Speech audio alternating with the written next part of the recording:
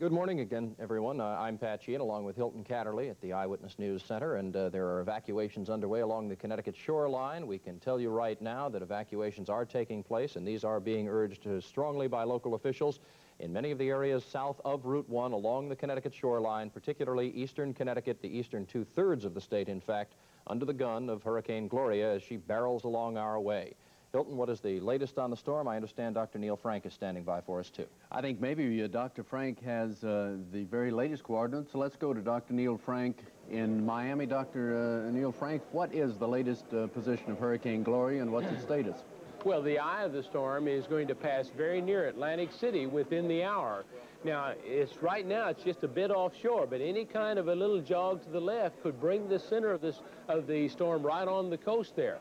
It's moving 30-35 miles an hour. It's expected to be on the south shore of Long Island by noon, and then on into the south shore of New England, up in the Hartford, Providence area by early afternoon, maybe 2 o'clock or 1:30 or something like that. So it's a fast-moving system, as many of the hurricanes are that move up in that area. It's still a very strong hurricane. It has the potential for a lot of destruction, and so we're quite concerned. Dr. Frank, we've had some false alarms, as you know, and I'm not trying to ascribe any blame, but we went through Hurricane Belle where everybody held their breaths, and then it wasn't strong. Could you put this storm into perspective? Well, of course, anytime a storm like this moves northward and encounters the colder water, it tries to weaken, and that's exactly what Hurricane Belle did.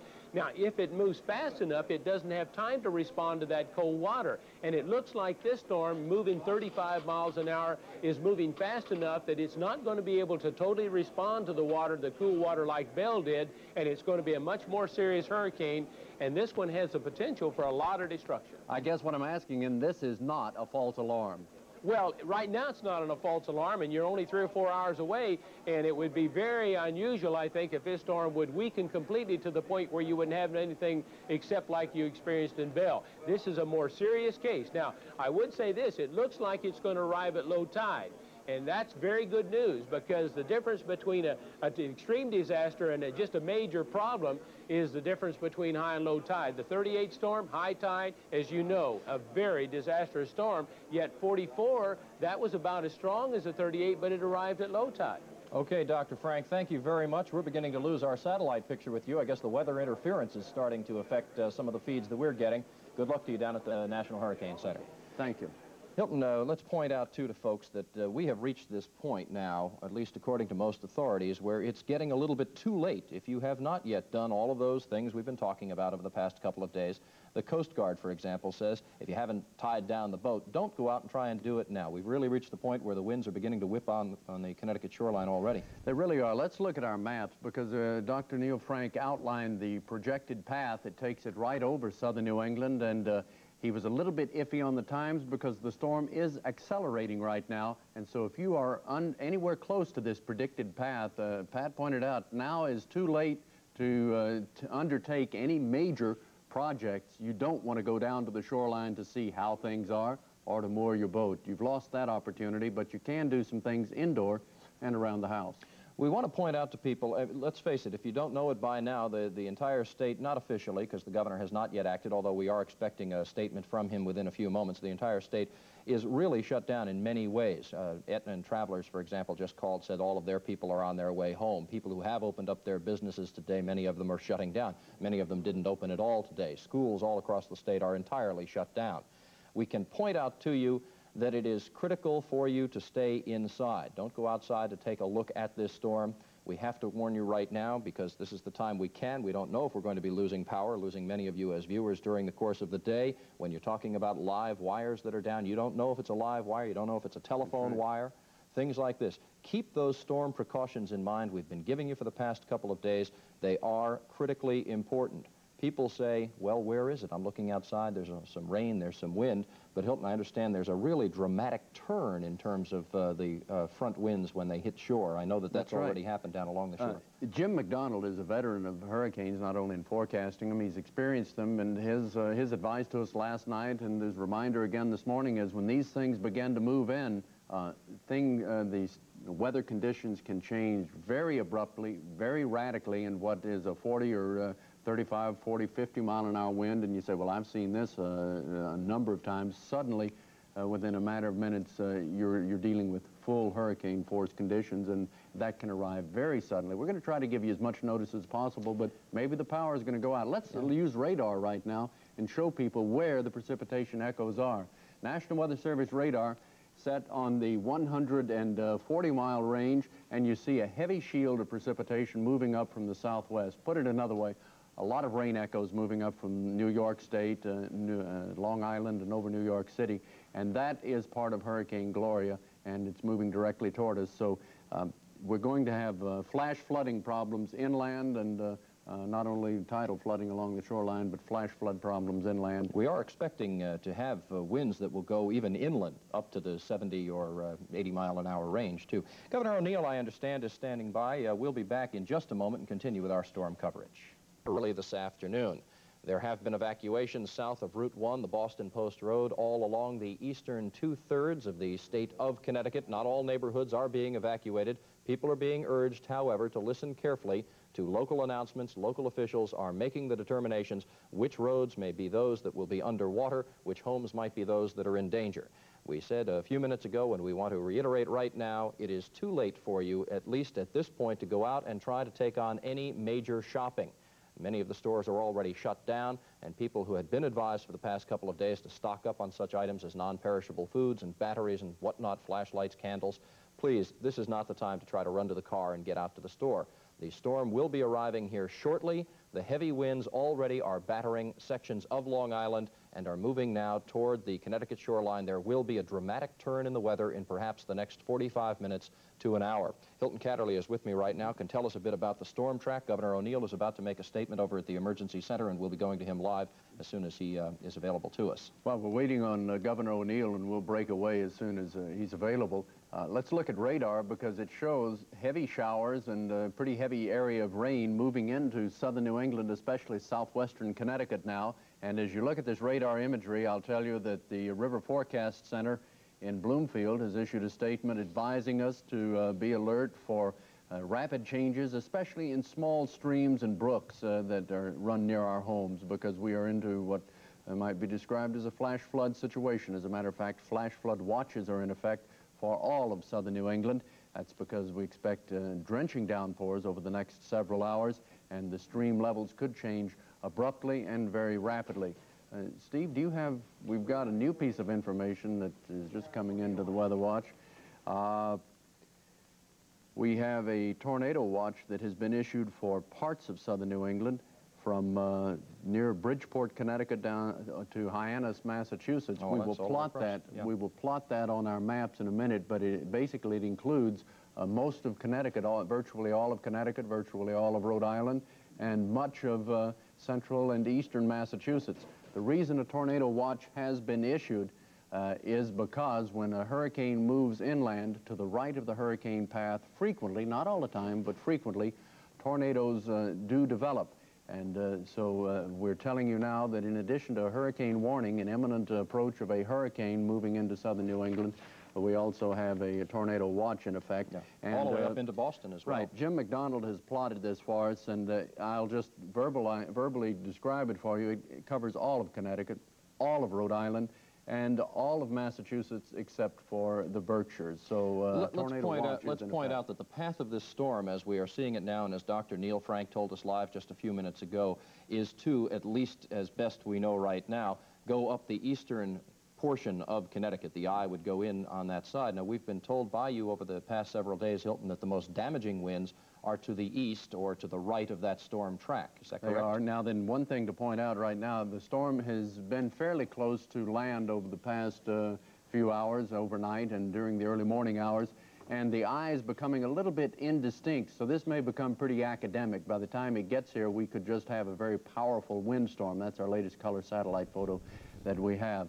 But so it may be a little bit difficult to say the eye is within 2 or 3 miles of Islip, Long Island, or Bridgeport, Connecticut, or New Haven later in the day when it gets up here. Why is that? Why does the eye tend to collapse then? Well, it's close enough to land that there's a lot of friction. As a matter of fact, it's just east of Atlantic City, New Jersey right now, just a few miles offshore from Atlantic City, New Jersey, and moving northward about 35 miles an hour now. The storm is still powerful. I'm not indicating that it's falling apart. It's simply becoming a little more difficult to fix a central location. So I think we better be pretty general and just say eastern two-thirds of Connecticut right now stands at risk of having a major hurricane this afternoon. And yet those heavy rains that we're already seeing on the radar are actually coming to the western side of what that projected storm track might be. Well, they envelop both sides actually they envelop both sides of the hurricane. We have a new view of our radar, and apparently they have elevated the antenna just to show the heaviest bands, and we've eliminated all the real light precipitation,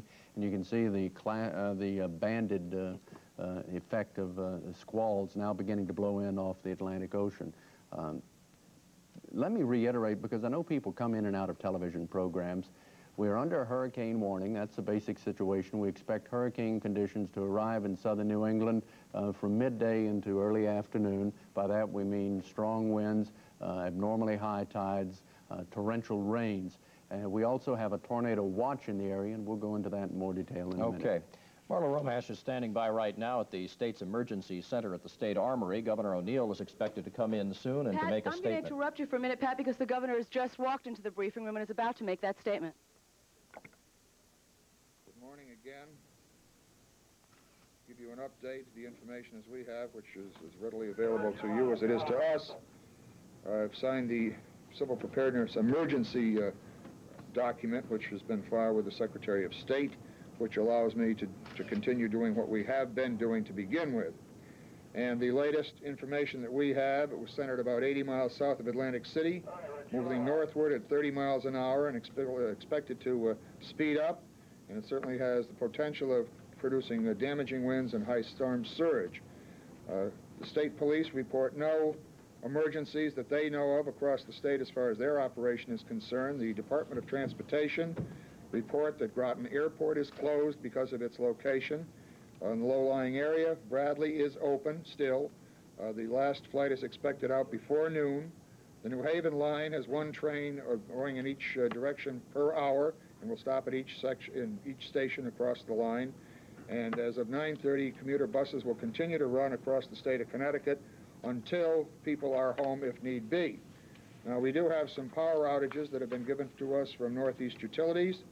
And across the state of Connecticut, the latest power outages have been a total of 19,535 locations. In eastern Connecticut, 2,971. In northern Connecticut, 279. In southern Connecticut, 12,480. And in western Connecticut, 3,786. We also have report that the Millstone 1, 2, and Connecticut Yankee are closing down. However, they've also assured me, the power company, Northeast Utility, that as far as the amount of power needed will be here from their normal generating stations. Now, that is the report as far as I can give you today. Roberta Blomberg of Northeast Utility is a spokesperson for Northeast, and she is here if need be. Once again, Governor, no state of emergency yet? It's as much as a state of emergency as we're going to have. We're not going to close the roads until absolutely necessary, because we want people to be able to get home. Certainly, if you're home, stay there. Certainly, if you're at work, if the storm hits, and when it hits, stay where you are. Don't travel unless absolutely necessary. That's the position as of this moment. Governor, what is it that you signed? You just said there isn't really a state of emergency. You said at the top of your statement that you signed a civil preparedness emergency document. Which is pro forma. And what does that mean? That allows me to do everything that we have been doing with or without that particular document. However, it is on file, so if I do have to close the roads, then there are no repercussions at a later date from a legal standpoint. But Governor, what's happening with the airports and the trains? The trains we're running a train per hour along the shoreline. The airport in Groton is closed. Bradley Field is open and will continue to stay open until speeds reach high force there, which is not expected much before noontime. Governor, have you gotten any requests from aid from anyone around the state yet? We have not received any direct requests for aid. I'd like to show you some of the towns that are evacuating at the present time. You can, this was just handed to me before I came in. The areas in yellow, which are the shoreline towns, some evacuation has taken place across the shoreline towns in Fairfield County, Branford, Westbrook, Old Saybrook, Old Lyme, across eastern Connecticut as well. That is the information that we have as of this moment. Governor, what have you heard from town officials about the degree of cooperation from people who have been asked to evacuate? We haven't heard anything one way or the other. We haven't heard any complaints from any residents that have been asked to leave, and we haven't heard any requests from any selectmen or mayors across the state needing state assistance for emergency evacuations as of this point. So as of this moment, we have no knowledge of any problems. Are these voluntary evacuations? They are. Governor, They're voluntary. Did you order the banks closed because the police are elsewhere and it might be a robbery? Well, that was a thought, but I think we should close the banks because we really don't want people out and about if they don't have to be out and about. And that was the decision to do so. What about other private businesses? What's your position right now? The position has not changed. That's certainly up to the discretion of the business person themselves. Many plants are closing themselves. Many stores and so forth are closing, and that's the proper procedure to take. We are going to get a good whack from a good-sized storm. How bad it is going to be, still no one knows. Hopefully it won't be as bad as originally anticipated, but no one knows that. Governor, in the communities that are being evacuated, have there been any medical problems reported or any injuries in connection with either the down power lines or the evacuation? Not to us at this position. What about hospitals in those areas, like in New London and Groton? Are those being cleared out, or are those still operating? We have heard no problem from those areas whatsoever as far as any evacuation of any hospitals. We do have some information, some convalescent homes, which we have not substantiated as yet. Some are being evacuated along the shorelines, but we don't know that's for sure as of this moment. Governor, are there any roads that might be reasonably expected to close? Well, probably some shoreline town roads, I would think, but that again depends on the circumstances, how high the surge is, how much rainfall we get. These things are, at this time, indeterminable. What information do you have as to what the critical time period is for the state? They still think somewhere about 1 o'clock-ish. That should be reaching the latest report I have, and there's a gentleman here from FEMA. Bob, are you here? Yes, I'm back here, Governor. Do you have any other update on that? No, we don't. I was trying to get some updated information. I don't have it. So it's still approximately 1 p.m., to the best of our knowledge. Or the center of the storm? Well, the height, basically, or when it's arriving and when we'd be really in it, and I've just seen that there may not be an eye by the time it gets here, so hopefully it will dissipate. Of course, no one can predict that. Governor, is the National Guard being used right now? National Guard is in standby position in the various armories that, along the shoreline particularly, their vehicles are ready to go. If need be, they will go. Governor O'Neill with a complete update there coming in at the state's emergency control center, the storm control center at the state armory in Hartford. And the governor, as you may have just heard, if you've just joined us, the governor talking about the arrival of the storm. He is not ordering the shutdown of the roads. He has, however, signed documents giving him complete emergency powers. And Hilton, that is a precaution on behalf of the state of Connecticut. So as the governor said, everything he's been doing is now legal, but he wants to make certain that he does have all of the flexibility necessary. Rail traffic does continue, though limited. Commuter buses will continue. The idea is to get everybody back to their homes as safely as possible. I want to raise, once again, the question did not come up again today, the question of mobile home safety. There are a lot of mobile home parks around, and we have heard, Hilton, throughout the past several days that these are dangerous places for some people to be. They should seek more substantial surroundings if possible. They should do that, and they should do that now. Mobile homes simply are not safe to be in a strong windstorm, and this is going to be a strong windstorm. As a matter of fact, the latest information we have is that hurricane force winds should begin along southeast coastal sections of Connecticut late this morning, by late morning, and they should spread inland by early afternoon. So if you live in a mobile home along Connecticut's coastline, now is the time within the next few minutes, next 15 or 20 minutes, you should make a determination to leave, go to a place of safety, a substantial building, and ride the storm out there. You just don't have any more time to sit around and debate. I want to show you, we mentioned a minute ago, we have a tornado watch in the area. I don't want to overemphasize it, but I just want to show you where it is. It includes all of Connecticut, most of Massachusetts, all of Rhode Island, and virtually all of Long Island. And again, a tornado watch simply means that conditions between now and 6 o'clock tonight are favorable for the possible formation of tornadoes. It doesn't mean we have one on target now and moving in. We just have the conditions. This is the time to warn you. This is the time for action. Conditions will dramatically deteriorate over the next couple of hours. The center of the storm, the brunt of the storm, should arrive across Long Island around 12 o'clock, in the state of Connecticut about 1 o'clock. And out ahead of it, again, the National Weather Service saying hurricane conditions are expected along parts of Connecticut's coastline, before the noon hour. We will be back with you and continue our coverage here from Eyewitness News as events warrant. For now, though, for Hilton Kaderli, the power of a hurricane, the strongest one we've seen in more than 50 years, apparently, here in this part of the country, is now moving toward the Connecticut shoreline. We are, as they say at the National Hurricane Center, looking down the barrel of a gun. Let's take a look at what the storm looks like. The leading edge of this storm is moving now toward the Connecticut shoreline. We have a live eye picture right now at Hammonasset State Park at the beach in Madison along the Connecticut shoreline. The winds are whipping up the tides. The storm surge itself, as this storm moves toward us in the next couple of hours, is expected to lift the tide some 8 to 10 feet above normal. We have been very fortunate on this historic day that the storm will apparently arrive in southern New England at a point when the tides are receding, when we are heading toward a low tide. Thank goodness for that, because if we were at a high tide, we would be having 8 to 10 foot waves above, or I should say seas above the normal high tide mark, and that of course could wash away entire neighborhoods along the Connecticut shoreline. Evacuations have been taking place all the way through Fairfield County, up through New Haven County, out through Branford and Guilford, out toward Clinton. We understand that all of eastern Connecticut's shoreline, we have had some reports of evacuations. The evacuations will continue through the late morning hours, and of course we are expecting at this point the storm itself, the center of the storm, to arrive on the southern New England shoreline sometime early this afternoon. Hilton Kaderli has been monitoring all of the latest developments, and he joins us now with the latest on the location of Storm Gloria as she moves towards southern New England. Hilton?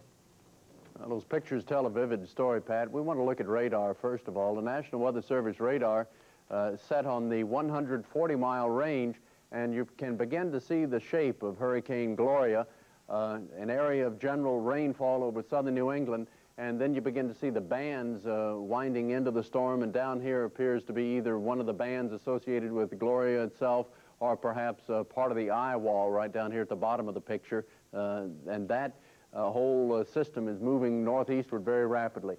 How rapidly? Let's look at our maps and I'll show you. Beginning with 6 o'clock this morning, here's where we had Gloria positioned at 6. Now watch the movement between 6 and 9.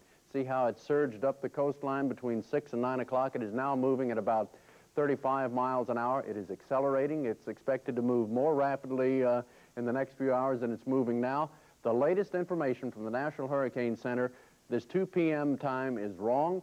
It will now arrive at the south Long Island shoreline approximately noon as it makes its accelerated course forward toward Long Island and then toward Connecticut shortly after that time. It is 145 miles right now southwest of Southampton, Long Island. That's the current location of Hurricane Gloria. Top winds right now are clocked by Hurricane Hunter planes in the storm at 120 miles an hour. And as I say, it is moving rapidly now towards southern New England with virtually no chance of it veering away. Location at 9 o'clock just off the South Jersey shore. Right now 145 miles southwest of Southampton, Long Island, and again moving rapidly toward Long Island. Winds, well, most recent wind reports we have show winds near gale force along southern New England shoreline. Heaviest winds we've seen in the New York City area have gusted at 51 miles an hour. Do we have stronger wind gusts than that, Jim? Now then, the winds in the New York City area reportedly blowing at about 54 miles an hour. Well, that's the picture of the storm. Again, a tornado watch in effect for our entire area until the storm passes by, and flash flood watches in effect, as well as a hurricane warning. Pat? Hilton, we of course remind people that this is no time to go out and try to do anything that you hadn't done in the past 24, 48 hours with the warnings. We have had the blessing of the scientific technology of our times. You think back 20, 25 years to some of the earlier storms that we had back into the mid-50s, perhaps 30 years ago. We didn't have the satellite technology. We could not see these storms coming. We had to rely on ships at sea to be radioing in the information about these massive storms as they headed toward us. We have, as I say, had the blessing of that technology, though, this time, and we have been watching this storm for the past several days move toward us. Many people have taken advantage of those advance warnings, and we have closings for you. We can tell you just universally, all of the schools are closed. All of the banks in the state of Connecticut have been closed down. State employees who are considered to be non-essential, meaning non-emergency employees, are not working. The insurance companies are all closed down. Your business is shut down today. Call your airline for further information if you are planning on traveling. Bradley International remains open. A few flights are going in and out.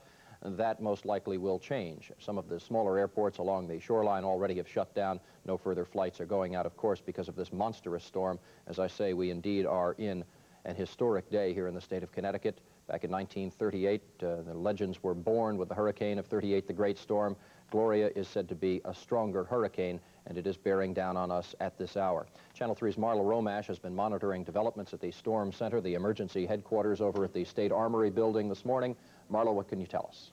Pat, the governor has been briefing reporters periodically. His last briefing came about a half an hour ago. He spoke a great deal about the transportation things that you were just talking about. He has not declared a full state of emergency. He simply signed the emergency orders that will allow him to take whatever steps are necessary as the weather gets worse. The roads are still open. State police tell the governor there are no emergencies. Trains you didn't mention. The New Haven line is running 1 train an hour going in each direction, and as of 9:30, commuter buses were still running. They'll stay on the road until everyone's home. The governor reports more than 19,000 power outages, mostly in eastern and southern Connecticut. Northeast Utilities officials here say they'll work to clean up those power outages until the weather gets so bad the crews can't get through. Millstone 1 and 2 and Connecticut Yankee, which are Connecticut's nuclear power plants, have been shut down. Again, the governor said even though they're down, we should have enough energy to keep us through the storm. Northeast Utilities say it's a precautionary measure. And again, the governor briefed us on evacuations that you mentioned earlier, Pat. We expect to hear from him throughout the day as he meets with agency heads, department heads, and gets more information and a better feel for what's going on in the towns. Pat? Marla, so what we're talking about, though, in fact, when the governor says he's not shutting down the state of Connecticut, he's acknowledging that all of the essential services will remain in place right now. People do have a way to get to their homes. He's not going to try to barricade the roads in any sense. Absolutely. That's one of the reasons why he said he was keeping the roads open, because he felt it was important that people trying to get home were able to do that. That's why the commuter buses are still running, and that's right. That's why the roads are still open. Okay, Marla, we'll be back with you as events warrant. Thanks very much. Marla Romash reporting live from the Storm Emergency Center over at the State Armory building. New figures, slightly new figures, and what we have right now into the Weather Watch. Let's take a look at the National Weather Service radar again, because that paints a pretty graphic picture of where the precipitation echoes are. And you see that little band of precipitation just south of New York City. Those are part of the rain squalls moving in with Gloria. New York City's reported wind gusts to 54 miles an hour. So gale force conditions expected over all of Long Island, effective right now, and it's just too late to get out and do any errands or anything. Stay put, stay where you are, stay in a secure shelter, and as far as a timetable, full hurricane force winds, peak storm conditions between now and noon on the south shore of Long Island and moving across Long Island Sound, and early afternoon in the eastern two-thirds of Connecticut. New London County will be especially hard hit. It looks like it'll bear the brunt of this storm. We have 2 important tips just to pass along to you at this point. The telephone company asks, please don't call up. This is a time when you'd like to have a friend to sit and chat with. Don't call and chat with your neighbors right now. The phone system is being overloaded, and the phone lines, those that stay up, obviously we're hoping they all do, but those lines that stay up will be needed for emergencies. So please don't call up Aunt Sally right now just to sit and say hi and find out how she's doing. Secondly, the question of downed lines. We will indeed have a lot of downed lines down in New York. They don't have to worry about that. They have so many underground systems. Our power lines are out. They are exposed. Northeast Utilities already has crews on standby. They are ready to move out and try to build up the system once again as soon as they can, as soon as the storm passes. But we're told it could take 3 days for all of these services to be restored. This storm update from Eyewitness News with you again. Hilton Kaderli reporting live again from Weather Watch 3 with the latest on Hurricane Gloria. One way to describe the storm is by watching our radar images, and we'll show you what that is in a minute. Another way to describe Gloria is simply to look at it. Look out your window. We'll take you to the shoreline vicariously, and these scenes along Hammonasset Beach just a few minutes ago. This was the Hammonasset area of Madison, where folks have boarded up their homes in preparation for Gloria. This was at a calmer time of the day, earlier in the day, when winds were gusty. It was blustery, but it was not stormy. It is now stormy on Long Island Sound. Gale force winds whipping across the Sound, gusts over 40 miles an hour being reported all along, not only Long Island Sound, but across Long Island and into the New York City area, where gales have not only been recorded, but also storm winds above 54 miles an hour now, reportedly battering the New York City area, at least in gusts, and the gale force winds have worked their way inland. To describe the motion of this storm, here it is right now. Let's backtrack just a minute. At 11 o'clock last night, Hurricane Gloria was approaching Cape Hatteras, North Carolina. By 9 o'clock this morning, it had moved this far, and that's why we say it's accelerating. It's moving rapidly toward the northeast. We'll animate these cloud pictures, and you can track the storm for yourself. Watch it roll up the east coast, drawing a bead on southern New England, and it looks as if hurricane conditions will begin to affect southern New England within the next hour or so. At 9 o'clock, here was Gloria. We expect by noon that the hurricane conditions will be occurring along South Long Island shoreline, and shortly thereafter, the hurricane passing between New Haven and Providence, Rhode Island, around midday or shortly thereafter in Connecticut. We'll be back with another eyewitness update as conditions warrant, and of course... Connecticut has been shut down. Evacuations are taking place along the Connecticut shoreline. Our hurricane warnings remain in effect. We are expecting the force of this storm to be moving through southern New England between now and 4 or 5 o'clock this afternoon. This is what the storm looked like as it came ashore at Hammonasset State Park in Madison a short time ago. The fury of the storm is now kicking up winds. We have rated some of the winds already here in the city of Hartford at better than 60 miles an hour in gusts. We've had sustained winds of 40 to 50 miles an hour within the past few minutes. And getting a bird's eye view of that right now, my colleague Jeffrey Cole, who is standing by live right now on the rooftop above us in the city of Hartford. And Jeff, what can you tell us about the way it feels up there right now? Well, Pat, certainly those 40 to 50 mile an hour winds, we can feel them now, feel them at my back. And Pat, as you look over Connecticut now, looking over at 91 and the Connecticut River, we can officially say that Hurricane Gloria, which we've talked about for a number of days now, is upon us. Gale force winds, hard driving rain that has already flooded streets partially as we drove around the street today. As Hilton Kaderli has told us, 40 to 50 mile an hour winds. As he said, we will feel these winds from right now on to the middle of the afternoon, maybe later into the afternoon as well. As you can feel, the wind is quite strong here. On the shoreline, the most dangerous time to be there is right now as Hurricane Gloria comes upon us. Some advice for those of you who are at home right now: stay away from your windows. This wind could easily blow in a window pane quite easily. So stay away from those windows and tape those windows if you already haven't, and you want to stay at home and maybe stay in the lower floors of your home if you can. Once again, Hurricane Gloria is upon us. We can certainly feel it up here. We will be here throughout the afternoon following it. Pat, back to you. Okay, Jeffrey, thank you very much. We do want to remind people that there are emergency shelters that are available to you in every community within our coverage area. The police in the city of Hartford told us just a few minutes ago that if you lose your power, if you have a problem in the city of Hartford, they're suggesting you go to your doorway. They have cruisers that will be actually monitoring every street, they say, and watching for people in distress. But again, don't go wandering out into the middle of the streets at this point, because it can be extremely dangerous outside. This is a most powerful, most dangerous storm, and we are expecting it to be with us for the next several hours. We've had tens of thousands of power outages already reported around the state of Connecticut. Hilton Kaderli has been following the wind damage as it comes up the shoreline and into the state of Connecticut, and I know that you've been in contact with many of your weather watchers, one right now. Pat, we have one of the weather watchers on the phone right now from West Haven, Dave Spillane in West Haven. Dave, you still there with me? Yes, I am, Hilton. All right, tell me from your vantage point what's happened during the last half hour. In the last half hour, the intensity of the storm has increased dramatically. We've had gusts of wind up to hurricane force, and the barometer reading is the bottom is just dropping out. It's down to 29.10, and it's going down very fast. Now, you and I have talked about your equipment a little bit. Let me ask you, how do you know the winds have gusted at hurricane force? I was watching it. You've got an anemometer yes, wind gauge. I do. Yeah. Now, as far as your barometer is concerned, put that into perspective for us. Have you ever seen it go down that low? I've seen it down lower, but I've never seen it go down as fast as it's been going down.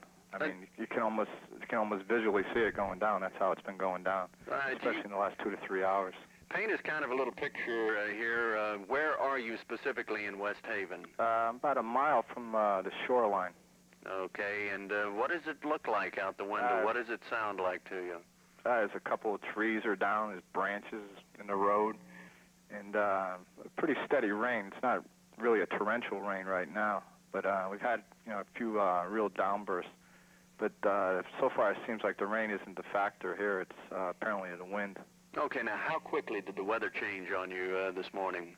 It came up rather quickly. And very quickly, very suddenly. High tides this morning ran from about 8:30 in the eastern sections of Long Island Sound all the way up to high tide just about now in the extreme southwestern portion of Connecticut. So these strong winds are coming in at high tide at Fairfield County, and that's where some of the tidal flooding may be occurring at the present time. Again, as Pat mentioned, we've had reports of winds near or at hurricane force in Connecticut, and Hurricane Gloria is indeed right now at our doorstep. Pat?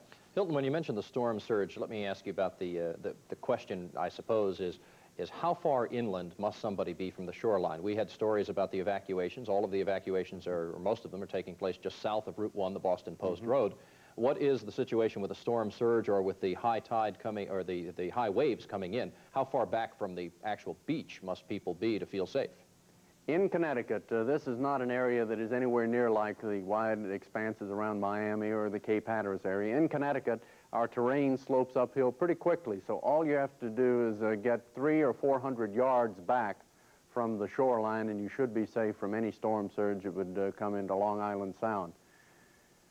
We keep seeing our lights flicker, so I'll repeat that in case your TV has failed and then come back on. Any storm surge that would come into Long Island Sound probably would not work more than 100 yards or so inland. This is not a flat, wide area, open area like areas to our south, Cape Hatteras and so forth. So your best bet is to be 300 to 400 yards away from Long Island Sound, and you should be all right as far as a storm surge is concerned. Now, a storm surge is built up under this dome of low pressure that comes swirling up the coast with the hurricane, and it's simply a pile of water that is moved north with the hurricane, and it has waves on top of that, and so that's why it moves in suddenly, and it's probably the most dangerous part of a hurricane. The center of the storm actually sucking up with incredible intensity the water out of the ocean. Hilton, thank you very much. We want to point out, we're talking about the electricity and the possibility that some of you may be losing power. We do know that tens of thousands of people have already lost their power around the state. Stay in touch, if you can, with news organizations. Very important information will be coming out as the day progresses. But for right now, what we want to do is turn to 3 on Your Side reporter Mary Ali Newman, who's going to join us to talk about something you may think is a little bit premature, but we may lose you as the day goes on, and that is how to handle ourselves, Mary Ali, after the storm has moved through, which we're expecting later on this evening. And I suppose tomorrow's supposed to be a bright, sunny day with nice temperatures, but a lot of us won't have power, won't have perhaps food that we can get out of the refrigerator. Tell us. Well, the important thing is to keep our heads after the storm. We're being cautious now, but think about after. Safety must always be on all of our minds. Power lines could be down, lots of them. Absolutely do not touch. Assume it's a live wire and don't go near it. Now, if you don't see utility crews out repairing the lines, and if you can use a phone, call your local power company. The customer service number is in the phone book, and report the down line. All of your electrical appliances should be unplugged. Leave them that way, because if they're plugged in and your whole neighborhood does the same thing, when the electricity comes back on, there could be a very low voltage, and that could damage your appliances. When the electricity is back on, begin to plug things back in a little at a time. Now, keep your refrigerator and freezer closed. You want to keep those things for cold as long as you can. If electricity is off too long and meat starts thawing in the freezer, you may want to throw it out. Thawed vegetables can be cooked and eaten, though. Just use your common sense. And it's best to depend on that canned food. Use them. You should have an ample supply if you've been doing all the things we're telling you to do in this pre-storm activity. And if you have a gas water heater and your basement floods, where that heater is located, or even in the garage, the water will extinguish the pilot light. Now, there are safety devices built in those appliances, so don't worry. If you have a gas range, you're set to cook, but if it's a range with an electric igniter, you will have to light the burners with a match, and you will not be able to use the oven. Water? Well, it should be boiled if it's been drawn for an extended amount of time. Now, you're going to have to be creative here. Maybe you need to use the camper stove, your fireplace, or maybe you can even figure out something with your gas grill. Now, if you're obviously using that camper stove inside, open the window. After the storm, remember your neighbors, especially the elderly and those who may be sick. Check on them. Form a buddy system with your neighbors. If you need to go out for an emergency or some other problem, then go in one car. Just be considerate about everybody else, because we don't know what the situation's going to be out there. Oh, we know what it is right now, and that's pretty difficult. Let's also point out, do not use charcoal inside your house under any circumstances. We've got the noon bulletin in on Hurricane Gloria, and looking over it, we were talking about the storm arriving. Winds in excess of 100 miles an hour are now occurring over Long Island. So that's the latest. Okay, thank you, Hilton. We do want to point out, too, while we're talking about what is going to be happening, that the power company and the phone company, they're saying that it may take 3 to 4 days to restore all the service that we're going to be losing, that we already are losing, and that we're going to be losing in the next several hours. So please be patient, and as Mary Ollie said, help your neighbor. Very important. Shelters are available in your neighborhood. They are available in your community. And in just a couple of minutes, as we continue with our broadcasting, we will be bringing you more specific information about that. Let's take a break right now. We'll be back. Gayle King will be joining me in just a moment. The hurricane of 1985. Her name is Gloria. She has arrived on shore in southern New England. Wind gusts now, as Hilton Kaderli told us just a few minutes ago, of better than 100 miles an hour on Long Island. And we have had gusts here in Hartford of 69 miles an hour within the last few minutes. Charlie Bagley has been tracking this storm all evening and all through the morning. He's standing by now over at Weather Watch 3 to bring us the very latest. Charlie? Okay, Gail, during the morning hours, the forward speed did accelerate, going to about 35 miles an hour. Here's the track from 6 o'clock this morning, how it's been coming up. I'm projecting it's going to be the eye of the storm will be moving to Connecticut before 2 o'clock this afternoon. And between now and then, the conditions are going to deteriorate rapidly. We can expect that we're going to be getting some strong gusty winds, hurricane force winds along the shoreline, particularly east of the river. I anticipate that there'll be extensive corrosion of the sand there. The high waves coming in, the waves are running about 10 feet high right now. The high tides are going to be 8 to 10 feet, possibly even higher, on the eastern part of Connecticut and Rhode Island. So hurricane winds, torrential rain, and flooding, and there'll be inland flooding in all of the local, the low-lying areas. I'll be back with a complete forecast later in the program. Yes, Hilton? Yep. There's the noon report from Bridgeport. Okay. I don't have my glasses on. They've got 81 mile an hour wind gusts. Okay, great. They're in Bridgeport. Sustained wind of 63. Okay, as Pat had mentioned, thank you, Hilton, there have been gusts on Long Island over 100 miles an hour, and that's what's heading our way. The eye of the storm itself is just about ice-lip Long Island right now. And again, I'll be back later with a complete forecast. Okay, Charlie, I have a feeling we will be seeing you an awful lot during the coming half hour, because all of our news today involves the weather, and indeed that is the #1 topic on everybody's mind. We have been bracing for this storm. We've had the scientific miracles, if you will, of the last 20 or 30 years that have enabled us now to be able to see these storms coming at us.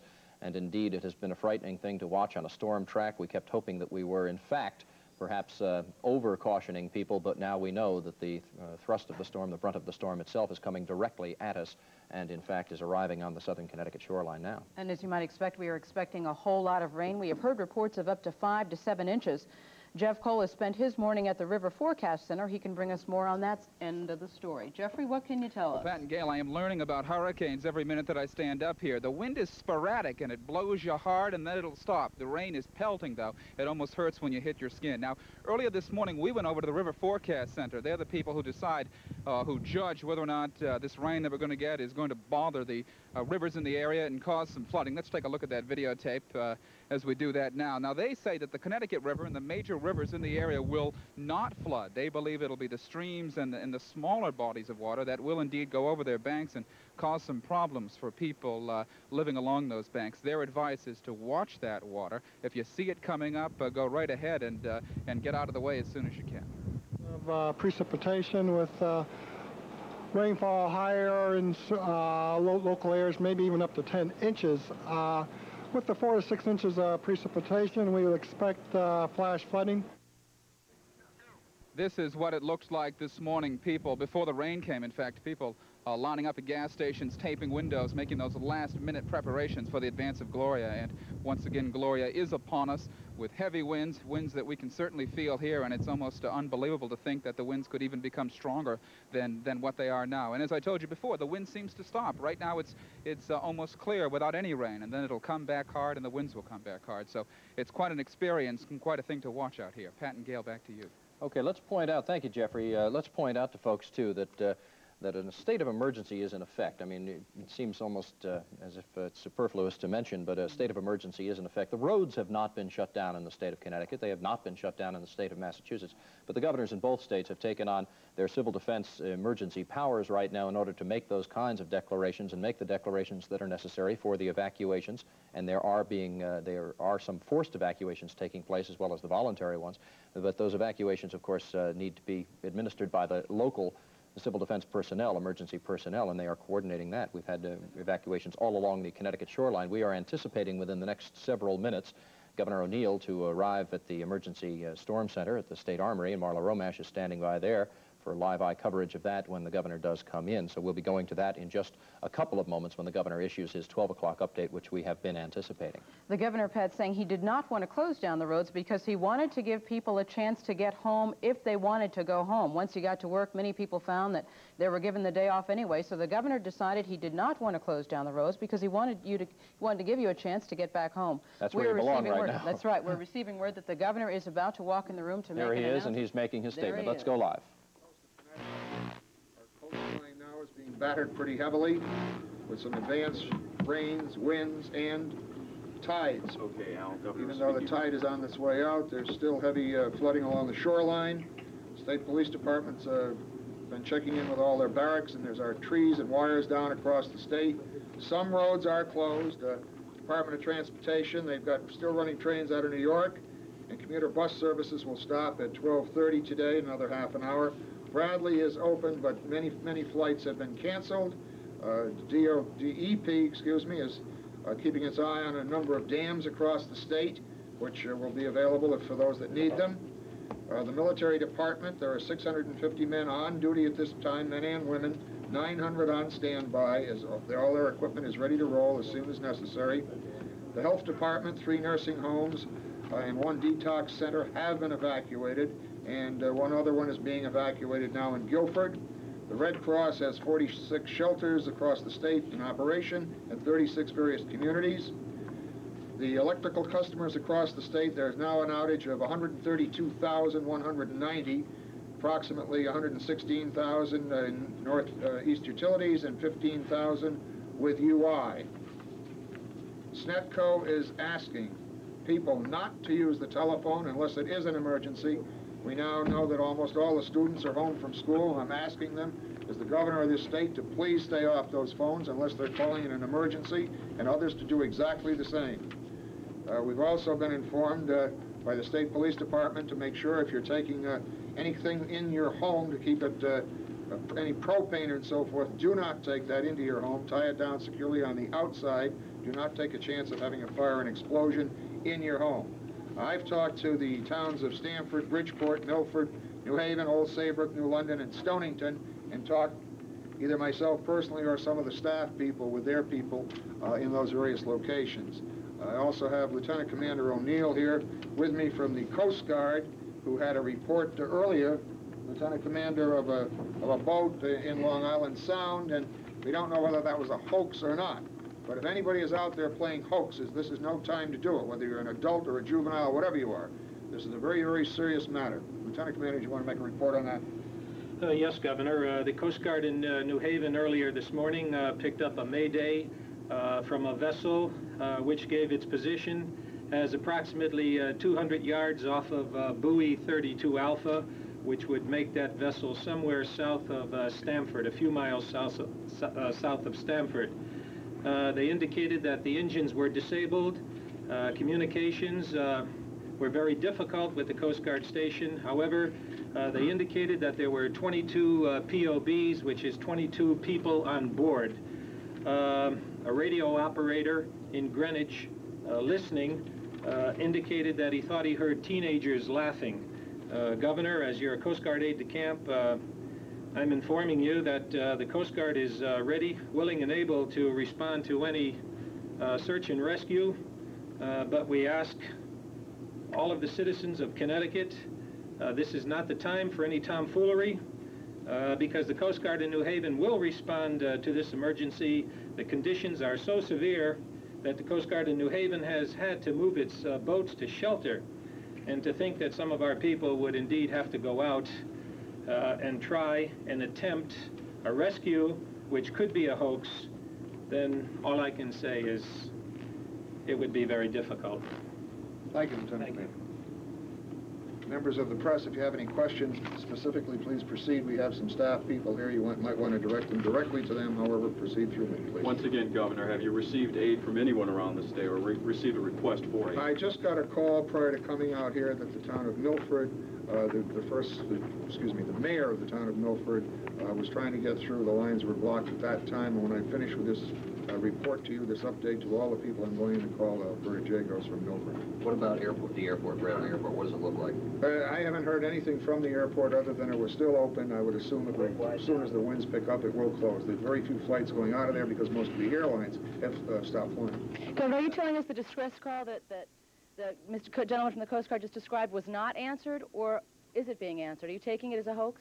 The question is, from the Coast Guard standpoint, they cannot find any boat out there. They have no boats out there themselves because of the rough weather, and they don't know whether it was a hoax or not. The storm is hitting very hard. In terms of cleanup costs, do you anticipate having to ask the federal government for any money? Will the state be able to pay for it? Well, certainly if the FEMA people are here, and that's why they are here, and they'll come in with their assessment team, cleanup assessment team, immediately upon the passage of the storm. We don't know. We don't have the slightest idea at this point what kind of dollars you're talking about. Governor, the roads are still open at this hour. Any idea if you plan to close any roads throughout the state? Well, many roads along the shoreline are closed by the local departments of police and fire. There's also been, believe it or not, some people, sightseers, trying to go to the beaches to see how high the waves are and so forth. So these are the kinds of things that are very difficult to control. However, many of the local area towns, police departments, and fire departments are definitely closing roads along the shoreline, and those that are underwater, as soon as we know, people... When you say the main roads on the shoreline, are you talking about the interstates? Well, because there's an emergency situation here, and we want to make sure that the needed calls go through. Governor O'Neill briefing the press, and of course Marla Romash, you heard her right there. Marla will be bringing us further details as the hour continues here, as we continue our continuing coverage, team coverage of Eyewitness News of Hurricane Gloria. The governor, of course, has just announced, in addition to the story that was told by the Coast Guard aide-de-camp, who was talking about what perhaps is a phony distress call that they received along the lower Fairfield County shoreline this morning, indicating perhaps a boat with 22 people on board in distress off Stamford.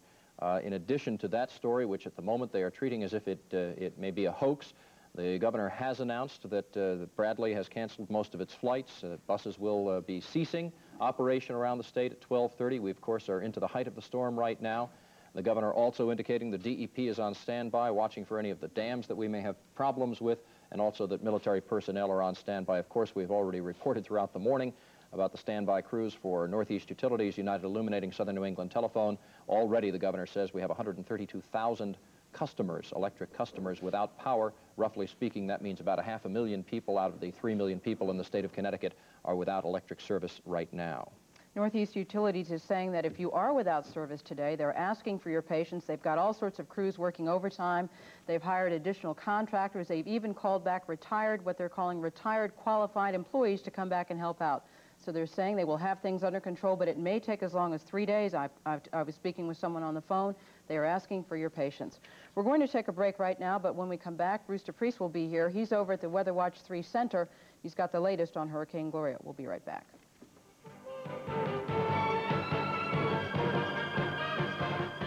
Of the state of Connecticut, as we are being battered by one of the worst storms of the century.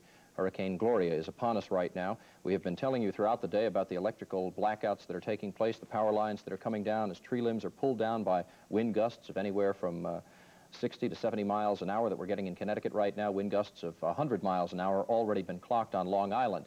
If you do lose contact, you do lose the electricity in your home, we are now simulcasting all of our information over WDRC radio in Hartford. It is 1360 on your AM dial, and we will continue our broadcasting, of course, throughout the afternoon, and you can get the latest information from Eyewitness News by tuning in WDRC radio all afternoon long. They will be simulcasting our programming, and of course you can get that on your portable battery-operated radios at the time. This has been a devastating storm we've been watching for the past couple of days, and of course as of last night, Gayle, we were thinking that it may in fact turn and go ashore at North Carolina or Virginia. Well, we were certainly hoping that. While you were down here doing a news break, Pat, we heard from the North Branford Police Department. They're concerned about phone outages. They are making a plea for ham operators. They say if you are a ham operator, they wish you would contact them. They are thinking that they may need your help with communication later on throughout the day. As we mentioned, Hurricane Gloria is hitting us now, but she has already left her mark on the Carolinas and Virginia. We get more on the damage that was caused in Virginia from Tom Walker in Washington via News Satellite 3. Gloria blew past a largely deserted Virginia beach just before daybreak, hurling gale-force winds and torrents of rain at the coastline from 60 miles offshore. Along the Atlantic Avenue Strip, 6 inches of rain left ankle-deep water in some oceanfront hotels. Wind gusts up to 70 miles per hour left an estimated 65,000 people without electricity and left others in need of immediate repair. I didn't expect it to blow all these windows out. I got a couple of my side windows blown out, too. One high and dry hotel allowed guests to stay during the storm. We had guests that didn't have any place to go. That was the main reason. Others less high found their basements less dry. Thousands who had evacuated found shelter overnight in numerous area schools, even though they didn't find much sleep. The kids played all night long, and people talked all night because they said, well, we may not be able to talk tomorrow, so we'll talk tonight. But reports of serious damage were few, and it didn't take long for the cleanup to begin. All in all, people at this resort city are counting themselves fortunate that after planning for Gloria's worst, her worst remained at sea. Tom Walker, Channel 3 Eyewitness News, Virginia Beach, Virginia. Yes, Tom remained at sea down there, but indeed the storm is coming ashore here in New England right now, and in just a moment we'll be switching live down along the shoreline. We have several reports coming up. We do want to tell you right now to pass along the information that because of the high winds that are now battering especially the eastern third of the Connecticut coastline right now, the state has in fact, although they haven't shut down all of the highways, they have shut down access to the Gold Star Bridge between Groton and New London. And of course, that's because of the wind that is battering that bridge back and forth. As you may know, they shut down in New York City today the World Trade Towers, the Twin Towers there, because of the high winds and the gusty winds. The winds are battering us right now. A state of emergency has been declared in New York. In fact, they've even taken the torch off the Statue of Liberty and taken it inside. That's how concerned they are about the winds there. We have also received word about the eye of the hurricane. There is some concern that many people may have think that once the eye passed that things are okay. That is not necessarily the case. That is not the case, in fact. Bruce DePest is standing by over in the Weather Watch 3 Weather Center to bring us an update on that. Hello, Bruce. What can you tell us? Well, Gail and Pat, I do have what I feel is a very important message from Roland Larrow at the National Weather Service in Hartford describing what effects the shoreline areas may feel when the eye passes right over, which looks like it will be very shortly within the next half hour or so. If we take a look at the live National Weather Service radar, you can see that we have a lot of rain across southern New England at the present time. But note in Long Island Sound, there appears to be a circular low, which right now appears to be the eye of Hurricane Gloria. It is moving very rapidly toward the north-northeast at 40 miles an hour, so we'll be crossing the shoreline very shortly. And here's the message we have from Roland Larrow at the National Weather Service in Hartford. It says, remember, beware of the eye. The winds may stop suddenly and skies may partially clear. Don't think the hurricane is over. Soon the wind will be as violent as before, but in the opposite direction. So these conditions will be occurring along portions of the Connecticut coastline before too long. And we also have a few messages from the Bridgeport National Weather Service office saying that portions of the Lordship area in Stratford have been flooded. Most of the coastal population has been evacuated to safer areas there. And the Weather Service office at Bridgeport at noon reports easterly winds at 55 miles an hour with gusts to 70, which is approaching hurricane force. And here in downtown Hartford, we had a wind gust to 69 miles an hour, which is just under hurricane force as well. Looking outside our window here at the Channel 3 Weather Center, the rain is coming down horizontally. Winds gusting out of the east, driving that rain from east to west across Hartford right now. And if anything, winds will be increasing as time goes on as Hurricane Gloria continues to move northward across Connecticut. Before too long, it will be crossing the shoreline areas. So it looks like conditions will be deteriorating further inland over the next hour or so, but the storm again is moving very rapidly, so conditions should be improving as rapidly by late this afternoon and this evening. We'll continue to have updates as the afternoon goes on. Now back to you in the studio, Pat and Gail. Bruce, I wonder, I don't know how strapped in you are at that chair there, but that barometric reading that you were showing me before on the wall, I wonder if you can turn, if we can get the camera over to show us just how dramatically we've had the drop-off in the barometric pressure. The barometric pressure has been dropping very rapidly, not only here in Hartford, but across all of southern New England. And this is the barograph that records the pressure over a period of time. It shows how the pressure is changing with time. And I don't know if you can make it out, but the pressure is just nose-diving downward because the hurricane is moving northward very rapidly, and that's one reason why the pressure is falling so rapidly. That trend will continue for the next hour or so, and then as the eye of Hurricane Gloria moves by to the north of our latitude, that pressure should be rising. But again, conditions are going to be very bad for the next few hours, not improving till later on this afternoon. Pat and Gail? Bruce, for those of us who don't know, could you explain why a drop is so significant right now, why the drop is a big deal now? Okay, the drop in pressure means that the storm is moving in our direction. Already the storm is a very deep, intensified storm, and the center of low pressure is moving in our direction, so it's moving from an area of low pressure into an area of high pressure, so the pressure tends to drop as the storm center moves in our direction. Now, the storm doesn't appear to be intensifying at this point. It's just the fact that the center of low pressure is moving closer to us, so that's why the barometric pressure is dropping across most of the area right now. Bruce, is this storm coming in where you thought it was going to come in during our earlier projections today, and we were talking about it being sort of to the eastern third of the state? Well, right now, if we look at the radar again, it looks like the eye of the hurricane is trying to move toward the New Haven County area.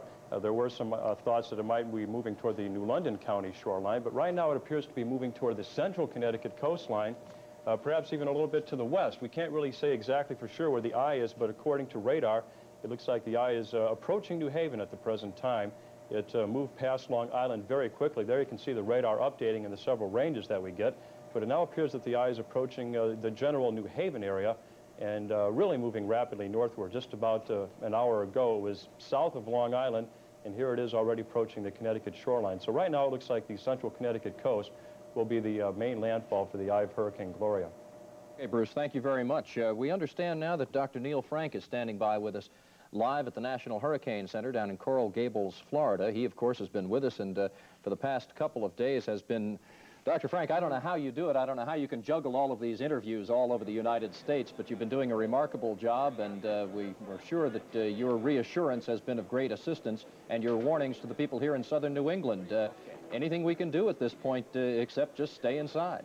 No, as a matter of fact, as you've already heard, I heard Bruce, and he said, hey, the storm is almost here, and that's right. And so the full brunt of the storm will be spreading across the coastline there within the next hour or two. Water levels could be as much as 8 to 12 feet above normal, and maybe even higher than that in the north end of the bays, and that's what really gives us a lot of concern. I would say this, though, that we're pleased that the storm has arrived at low tide as opposed to a few hours later or a few hours earlier when it would have been high tide. The thing that made the 38 hurricane so devastating is it came at exactly high tide, where in this particular case, at least you get a little bit of relief in the low tide. Dr. Frank, do you have any idea how long we will be in danger or how long we're in for a rough time today? Do you have any idea? It's going to be over very fast because this storm is moving 40 miles an hour or so. It's going to accelerate quite rapidly on to the north and the northeast. And by this evening, you should see weather conditions returning back to more normal. I have to ask you about that. I've mentioned several times on the air today in our continuing coverage about the scientific miracles of the past generation, the past 20 years, past 10 years. Back in the old days, we wouldn't have known this storm was coming like this, would we? We'd have ship captains out there radioing in. Well, that's true, but I would want you to know that we do a very good job of observing today, and because of the eyes of the weather satellite, you know, NOAA has some airplanes flying, and we've got weather satellites and coastal radars, that there's the appearance that we're doing a great job forecasting. Well, we do a great job of observing. There's no question about that. But the forecasting is still a dilemma, and we still are concerned that someday we may have some kind of a meteorological surprise, and you could have a storm like this move up to your coastline and maybe get very little notice that it was coming. But as fast as this has been moving, we really, in a sense, have ducked the bullet because it hasn't moved inland yet along any of the heavily populated areas. It's coming right at us now, but it did miss the Jersey Shore and all of that built-up area. That's right. The eye passed just offshore, and some of the folks over there are saying, well, it wasn't nearly as bad as we thought it was going to be. That's because they went through the weak side, and if you got to go through a hurricane in the New England area or on the Jersey coast, stay in the western quadrant. Don't get over in that east side that is now moving on shore in the eastern part of the southern shore of Long Island. Dr. Neil Frank, thank you very, very much for joining us again. We'll be back with you a bit later on in the day, I'm sure. Thank you, sir. This has been one remarkable gentleman, by the way. I don't know, everywhere. I don't know how he does it. Just for your information, in fact, and people probably are quite curious, there is what is called a satellite uplink down there at the National Hurricane Center, and in fact, Dr. Frank probably is in the middle of another interview right now. He is made available to us, and we do have the good fortune of having a gentleman like that who knows his business so well and is sitting at the command center for the United States of watching this information and of charting this information, having it available to us. It has truly been a good sign, a good signal every time we've been able to turn to him. He's been able to give us the latest information, and as difficult a time as we are in right now here in southern New England, it is good to have the kind of reassurances and the kind of warnings that we have been able to have. Have you noticed he's been working, I'd say, 48 hours straight, it seems like, and he never looks tired, that guy. Nah, I guess Gotta hand it to him. We're going to take a break, and when we come back, we're going to tell you about some of the evacuations that are going on in the state of Connecticut. Stay with us.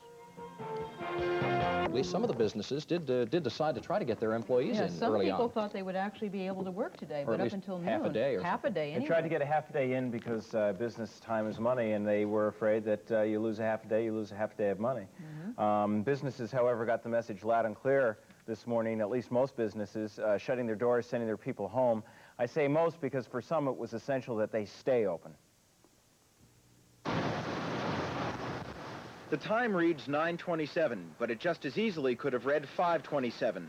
The morning was dark as any evening, and the streets filled with people heading home almost as soon as they had arrived. Hartford's banks and insurance companies, the city's biggest employers, decided to shut down early. Did that frighten you a little? Yeah, I'm frightened. The wind's picking up. It's nerve-wracking. And they left it up to everybody's discretion. I think part of that is that it's difficult for people to work. Nobody was doing anything anyway. This is a worst-case scenario. Don Friedman, who heads up the Travelers' research, says they shut down with good reason. He's already plotted a new course for the storm, already has begun to project storm damage. His computer program showing New London and New Haven suffering the worst. What's your estimate in terms of damage now for southern New England? Still in terms of billions of dollars. It's very difficult to have a specific number because of this high, very, very strong sensitivity of the track of the storm relative to the distribution of properties, exposed properties. Because any damage is so much dependent not only on wind speed and direction, but also on population density, the insurance companies say it'll probably be sometime tomorrow before they have some accurate damage figures, but they expect each of Connecticut's major cities along the shoreline to suffer hundreds of millions, not millions, but hundreds of millions of dollars in damage because of this storm. When somebody has this is going to sound like a pedestrian question, I suppose, as a homeowner, but when somebody has a damage claim to file, is there any need to do that right away, or can folks just try and clean up their damage and wait until Monday, Tuesday, Wednesday to get in touch with their agents? Are they going to have to try and get these claims in immediately? The agents will be out there. As a matter of fact, the major insurance companies have teams in New England now. These teams were going to go to the south if the major damage had been done there, but they are in New England. And these damaged claims people will be going around to homeowners, to policy owners. They know who the policy owners are. And they will be going to them, and they will be helping out on the spot. If it is serious, if it's a major, if you've lost your house, they're going to be there that day. They're going to be there to help you. If it's not serious, then a lot of the damage is going to have to wait. I would think that they would be pretty understanding, though, Jim, if you don't get to them right away under these circumstances. I wouldn't think that it would be that big of a deal if you can't file a claim right away. Unless you're absolutely in a serious situation, sure, it probably would pay to just wait a while. And not bad advice either to tell people to take pictures of that damage before they try and do some of the cleanup work. Absolutely. Okay, thanks, Jim. Thanks, Jim. With us right now, Brian Garnett, who is going to be joining us now on the telephone. Brian's been down in New London. He's down by New London Harbor right now, and Brian, you must be getting just about some of those top winds coming in right on the water. Is that right? At this point, Pat, apparently this is not the top wind, but right now I am having a difficult time standing here at this payphone. I am right on the water. Some of the sailboats out in front of me here have begun to sink already. There is one already up on the rocks to my left. In front of me, a group of fishermen that has tried to stay with their boat is valiantly now trying to save the vessel. Some of the ropes are broke, and the vessel is in danger of going up on the rocks, and they're trying to get more ropes on it before they do lose it. There are trees and wires down all over the place down here. Police have gone through the low-lying areas next to the water with bullhorns telling people to evacuate. That's been going on all morning. There are high schools and community centers throughout the area of New London and Groton that are full now with people that have evacuated in those high schools. I have been told a short while ago the Gold Star Bridge between Groton and New London was closed because of the high winds. And as I say, we're probably another half an hour or 45 minutes away from the worst that Gloria will have to offer this area. Brian, we can get an idea how bad it is just listening to the connection. It's really horrible. I feel sorry for you out there. Do you have any idea how many people have been evacuated? I don't, Gail. The senior citizen centers and the community centers and high schools I've gone to, some of them have had over 100, 200 people in them. Most of the low-lying areas, all the shoreline areas have been evacuated. Right now, what the total figure is, I don't think anybody knows because they're still trying to get the people out and make sure they're out and safe. But the wind is unbelievable. I weigh about 170. So those of you who are saying, well, they're going to have the lotto numbers, the answer is no, not tonight. They have delayed that. There are some other key cancellations, at least for many people around Connecticut and southern New England. Dave Smith is going to join us right now. Tell us about a little bit of the reshuffling of CRC radio in Hartford. It's an AM station, 1360 on your dial. If you do lose power today, of course, we do hope you have a portable radio and fresh batteries nearby. The storm is moving through, as we have been telling you for several hours now. The storm has arrived in Connecticut. We have the top winds expected very shortly. And, of course, we are going to be sustaining continuing damage throughout the afternoon hours. And we have received word just in that the Spanish radio station has been knocked off the air, so it's making it very difficult for people who speak and understand Spanish to understand what's going on. That's why Diane Alvario is here. That's right. The Hispanic community here in Connecticut pretty much depends on WLVH and WRYM in cases of emergency. And WLVH, which is the big radio station, is off the air. It went off the air at 10:30 this morning. So what we've done is translated some information into Spanish in hopes that we can get some of this information across about Hurricane Gloria. Voy a tratar aquí a hablarle en español, a darle una información. Queremos informarle al público que la estación de radio WLVH fue del aire debido a problemas causados por el huracán Gloria. El gobernador O'Neill también ha declarado el estado de Connecticut en un estado de emergencia. Estamos atravesando la tormenta en estos momentos. Más de 50,000 personas se han quedado sin electricidad y han evacuado en la zona de la costa más de 50,000 personas debido al peligro del huracán. El huracán Gloria viene con vientos de 130 millas por hora. Se les recomienda al público a mantenerse en sus casas. No use los teléfonos si no es por causa de emergencia. También unidades policíacas están patrullando las calles en caso de una emergencia. También una nota final, la estación de radio WRYM va a empezar a transmitir de nuevo en español a las 3:30 de la tarde. Aquí también en el Canal 3 trataremos de mantenerlos informados. Gracias. Pat and Gayle. Gracias. Gracias. Okay. I know what that means. Absolutely. Thank you very much, Diane, and we will continue to get Certainly. that information out as best we can. We do have to pass along a couple of critical items right now. We're going to be going to Charlie Bagley in just a moment. If Charlie can get ready and we can get a camera to him, because the eye of the hurricane apparently is approaching the Connecticut shoreline right now. But we just have had information from Northeast Utilities. We told you before, we now have better than 130,000 customers without power around the state. That was the last, I'm getting a thumbs up over there. Is that for Charlie? We're going to be ready with Charlie in a moment. We have more than 130,000 customers already without power around southern New England, and we now understand a state of alert has been declared at Connecticut Yankee, the nuclear power plant. Mm-hmm. We will be updating that situation for you. As we reported earlier from Marla Romash, the nuclear power plants at Millstone Point and Connecticut Yankee, both or all have been are being shut down because of the impending storm. And it's my understanding too, Pat, that that's the first time a state of alert has ever been issued for that plant. That's right. That's right. Well, let's get over to Charlie right now. We understand he's ready and can show us some rather dramatic pictures on the radar. Charlie? Pat and Gail, that's true. The last few minutes we've been monitoring the progress of the precipitation moving towards us. The eye of the storm, you can just see the edge of it moving into New Haven right now. It did come from south of Islip on Long Island. It is affecting the Connecticut shoreline at the present time. The highest wind gusts on Long Island themselves are reporting winds over 100 miles an hour. At Bridgeport, 81 miles an hour, and in downtown Hartford, we've had a gust of 73 miles an hour. We will continue tracking this, but it appears that everyone east of New Haven is going to be in the area that Dr. Frank was talking about, the worst possible place to be, east of the eye of the storm. That's where you get the maximum winds, the maximum sea surges, and during the balance of the afternoon, we will be following the eye through the area. It looks as though it'll be getting to the Hartford area probably by 1:30 or 1:45, but we'll be back with frequent updates. Pat and Gayle? Okay, thank you very much, Charlie. We do want to let people know some specific information about shelters that are available, and we will be continuing our coverage now, but these are some of the shelters that are available to you right now. The Hartford High School has a shelter going on, Weaver High School, Buckley High School. All of those shelters are located in Hartford, by the way. Let's see, in Bloomfield, you can find refuge at the middle school at 390 Park Avenue. That's in Bloomfield. In New Britain Senior High School and Pulaski School, that's the Slade Middle School. There are 3 shelters operating in New Britain at this hour. In Windsor High School at 50 Sage Park Road. The shelters, I'm told, are especially helpful for the elderly people. The number there is 688-4901. You will be provided with food and a place to sleep. East Windsor High School and St. Catherine's Church are also operating shelters in East Windsor. Weathersfield, there is only 1 shelter operating in Weathersfield. That's at the high school in that town. Rocky Hill Shelters at Stevens School, that's at 329 Orchard Street. The number there, 563-1451. But be advised, please do not use your phone unless you need to. The best advice is if you need a shelter to go there, you do not need to call first. In Newington, the shelter is open at the John Wallace Middle School. That's at Halloran Drive.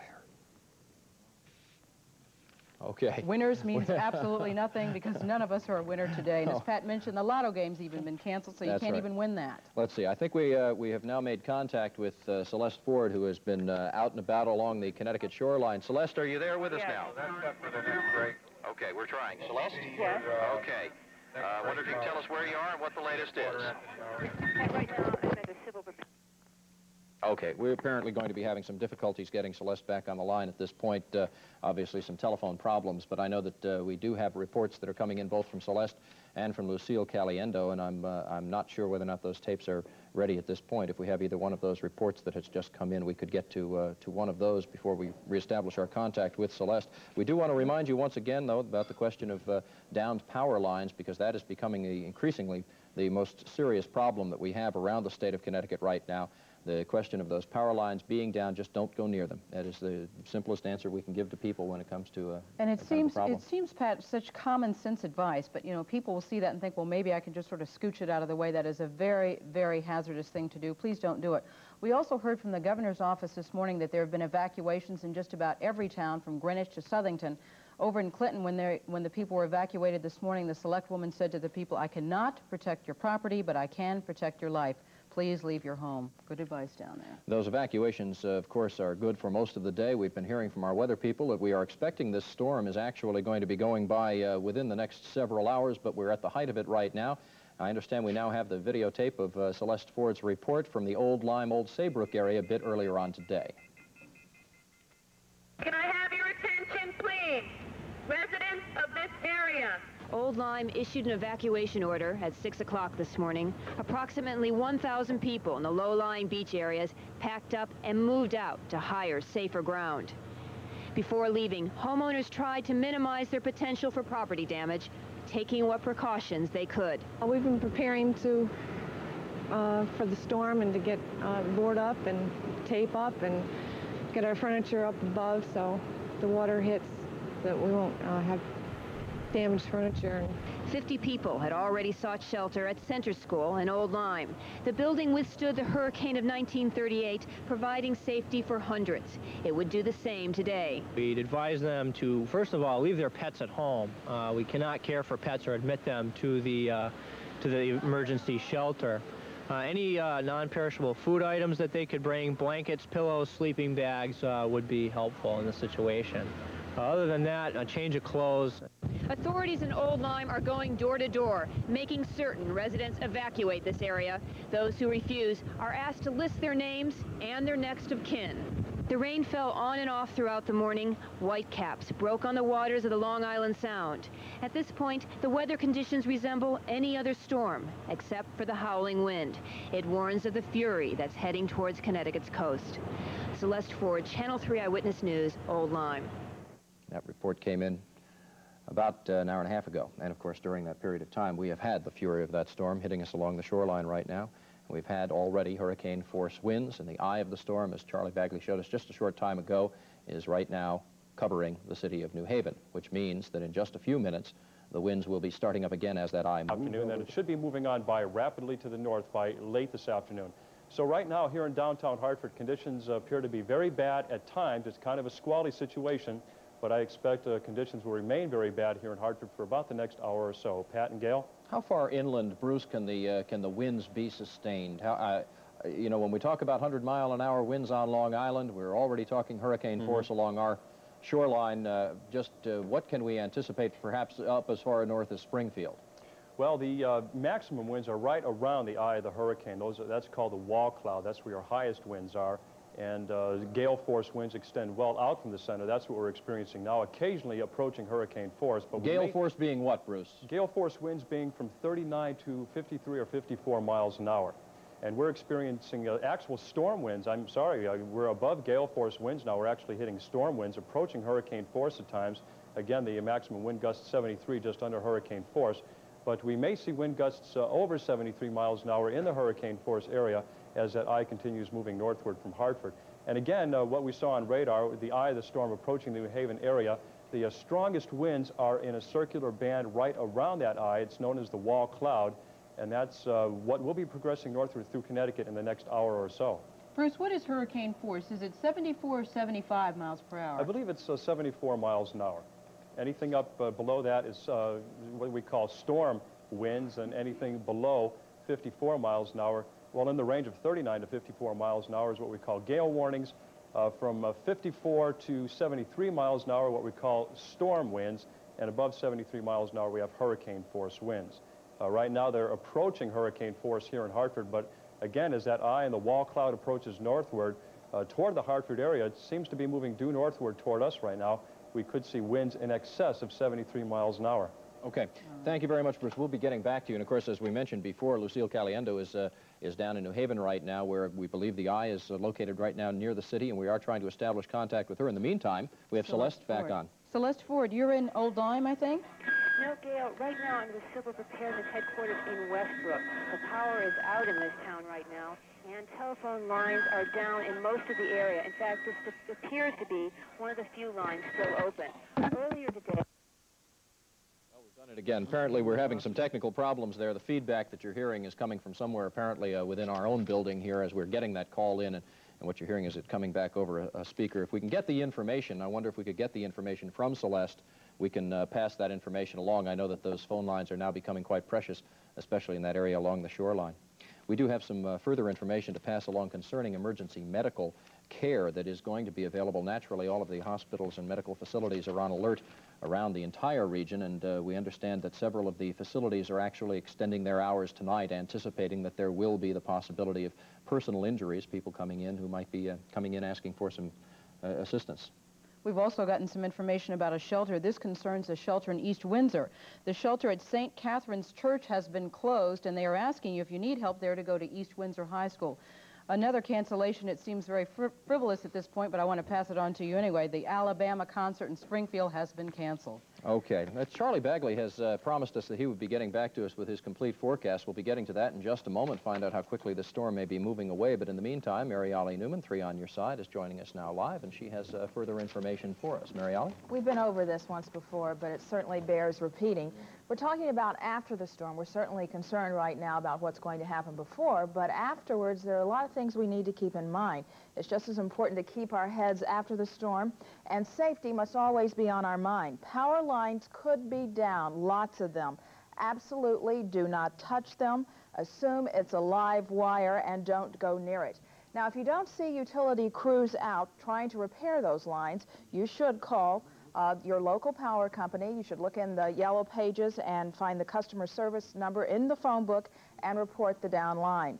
All of your electrical appliances should be unplugged. Leave them that way, because if they're plugged in and your whole neighborhood is doing the same thing, when the electricity comes back on, the voltage could be very low, and that would damage your appliances.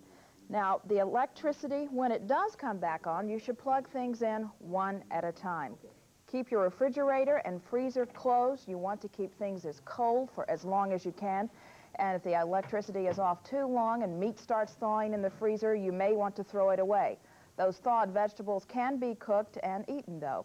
And it's best to depend on canned food. Use them. You should have an ample supply. We've told you to do that in these pre-storm items, so depend on your canned food. If you have a gas water heater, now that could be in your basement or in your garage, and if it floods, the water will extinguish the pilot light. Now, there are safety devices built into that, so you shouldn't even worry. If you have a gas range, you're all set to cook. That is, you may not be if you have an electric igniter in that range, so you'll have to light those burners with a match, and you will not be able to use the oven. Water, well, it should be boiled if you have drawn that for an extended amount of time, and you might have to be creative in this one. You could use a camper stove, your fireplace, or even your gas grill. Now, we're talking about after the storm, so go outside to do it, because some bad things could happen if you're near some gas main that is ready to explode, so do not do this inside in some cases. And your neighbors, you need to check on them, especially the elderly and those who may be sick. We have to depend on a buddy system here that in a time of emergency, you need to depend on each other and just kind of group together. If you need to go out in a car, use one car, and just make sure everyone's all right, and think about safety foremost. Good advice, because for a lot of people, this may be the last time they'll be able to hear you if the power keeps going out the way it is. That's right. Yeah. We will remind people while we're talking about the power and some of the problems we've had with the power that we are being simulcast right now on WDRC AM 1360 in Hartford, and we will, of course, continue our broadcasts all afternoon long here from Eyewitness News to bring you up to date with the latest information coming from the Emergency Storm Center and, of course, from Weather Watch 3. Time now, Weather Watch 3, speaking of it, time now for another report from Charlie Bagley. He's standing by, ready to bring you the latest. Charlie? Okay, Gail, I'd like to do a little bragging first. Tuesday evening at 5:30 and 6 o'clock, when we were talking, well, first I'll show you the radar. I'm sorry, I didn't realize I had it punched up. Okay, the eye of the storm itself. Bruce has been talking about this, showing you the pictures. The eye has moved inland. It's pretty much surrounding New Haven right now. These heavy blue bands you see here are some almost like tropical-like rain conditions, heavy squalls. There's a lot of rain falling out there. The forecasts were that it's possible to get 5 to 10 inches of rain from the storm system as it moves into the area. And, of course, we had additional rain coming in from the west this morning. As much as 3 inches of rain were being reported in parts of New York State. Okay, now let me do my little bragging for just a minute here. As early as Tuesday evening, we were talking about a major storm on Friday with strong gusty winds, heavy downpours. We got the whole thing. We never varied from that initial forecast. And the update that we have at the present time showing how the path of the storm has been going from 6 o'clock this morning. It was just off the Virginia shore. It's been skirting the shore all morning long. Just about noontime, it ended around Islip, Long Island, and now the eye of the storm itself is in the New Haven area. Looking at the projection for the next few hours, it's going to be coming right up over Connecticut, up into the eastern part of New Hampshire, and up into Maine by later this evening. Winds greater than 75 miles an hour, torrential rain, flooding along the shoreline, tremendous beach erosion. We're expecting the waves to be at least 10 feet high. We're calling for the tides themselves to be 10 to 12 feet above normal. The next high tides will be coming in later this evening. And as Dr. Frank mentioned earlier, we should be grateful that the high tide and the storm surge are not being here at the same time. But even without that, there are still significant problems, and they will be continuing around the area during the afternoon. So the best advice is stay indoors if you at all possibly can, and if you're going to be in the area where the eye of the storm moves through, you'll probably have about 20, 25 minutes where it's going to be sunny, it's going to be dry, the streets will almost dry in it, but then very few minutes later, everything is going to be coming, the wind's picking up from the opposite direction. Okay, at 6 o'clock this morning, there's where the precipitation was. At noontime, as you can see, it was moving up into the area.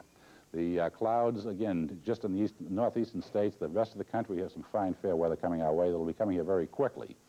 Current weather shows the low pressure with the frontal system and the hurricane both affecting southern New England this afternoon. And I'm saying in the 70s, winds estimated from the east at 75 miles an hour, plus the major hurricane. On Long Island Sound, again, very high waves, high tides, hurricane winds, poor visibility. And the way things are shaping up for tomorrow, some beautiful weather coming back into the area, and that will be continuing on into Sunday. Okay, so the detailed forecast that we have for southern New England for the balance of the afternoon, expect the worst because we have it right now. The center of the storm is over southern New England. It's moving into the New Haven area. We will have hurricane-force winds being reported at quite a few stations at quite a few times during the afternoon and the early evening. Again, rainfall amounts could equal 5 to 10 inches. Now, Bruce, Hilton, and I will be back off and on during the afternoon with significant and timely updates. Pat and Gayle? Don't go anywhere, Charlie, as they say in the business. We will be back to you. In fact, while you were just on a moment ago, Hilton brought me in the latest wind report, and this is rather dramatic. Charlie, I don't know if you have a comment on this, but it says the Bradley winds at 1 o'clock, which is right now, 1 o'clock, the Bradley winds east-southeast at 26 miles an hour with gusts to 43 miles an hour. The winds at Sikorsky Airport outside Bridgeport, east 69 miles an hour. That's the wind speed being reported right now. That's a sustained wind with gusts at 83 miles an hour. What do you think, Charlie? It doesn't surprise me. I'm curious as to what some of the towns in the eastern part of Long Island Sound might be experiencing. Of course, the official station is at the airport at Bridgeport. Quite a few other places, heavy instruments have probably closed down. But I would expect maximum winds to be further along the eastern shoreline of Connecticut. And again, that's the area east of where the center of the storm moves inland is where you'll get the maximum damage. And of course, as we all know, Pat, we've got many shoreline communities there that will be having a very tough time of it. Okay. Okay, Charlie, thank you very much. We will take a break now.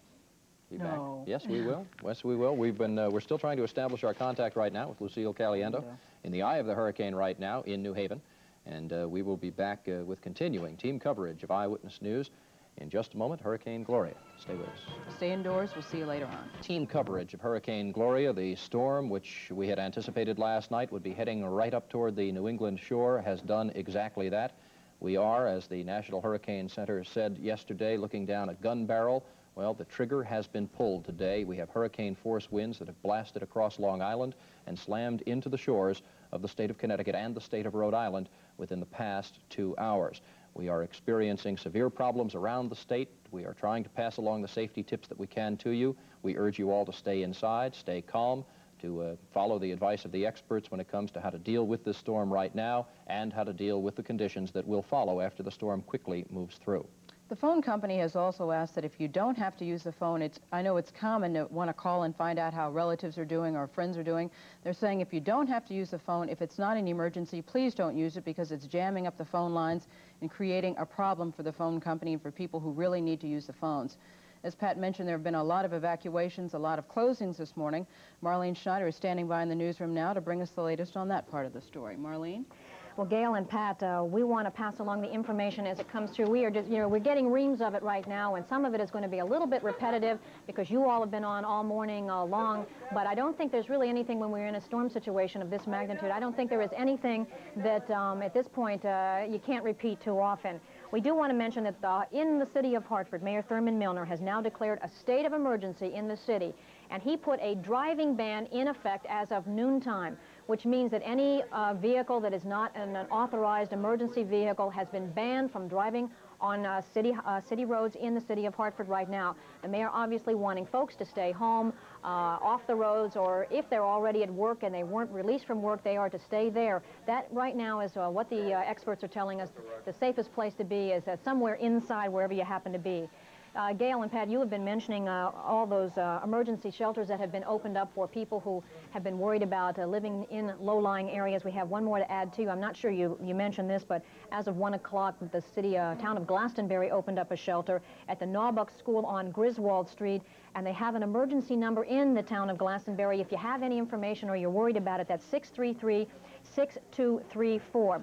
We have had some reports of road problems in the city of Hartford. We had word of a cave-in at Pearl and Trumbull Streets in downtown Hartford, but since at this stage of the game there are not too many people driving downtown, that shouldn't be a problem. In the city of Bristol, Mrs. Paris called me just a few moments ago. She lives on Castle Road. She said a tree, a 50-foot tree in her yard, it didn't just bend over, it didn't just split, but the entire tree uprooted and took her whole lawn with it. She says it rolled it up like it was a carpet and threw it over in the neighbor's yard. So in Bristol, they are worried about some very strong winds. And that's about the latest. We'll be having periodic updates all afternoon long. Pat, Gayle? Thank you, Marlene. We do want to point out to you, too, when we talk about the phone service Gayle mentioned a moment ago, one of the critical things that they've had, one of the critical problems they've had today are people trying to call up the information number, the operator-assisted phone calls. It is, you know, it is impossible for the operators to be able to handle that right now. They have thousands of people who are on standby, who are working on emergency situations, and please just don't make such phone calls unless absolutely necessary. And if you do need emergency assistance, in every community, people are going through your neighborhoods. They know where the worst damage is, and they, of course, are available on the emergency numbers in many communities. That's a 911. You have your own local numbers, and, of course, those people are more than happy to be trying to be of assistance to you. But please, the calls of trying to get somebody's telephone number out of the book or not please use not out the of the phone book, this time. That's We've it. also been told that in Hartford, the police cruisers will be driving up and down the street. If you need help, flag down a police officer.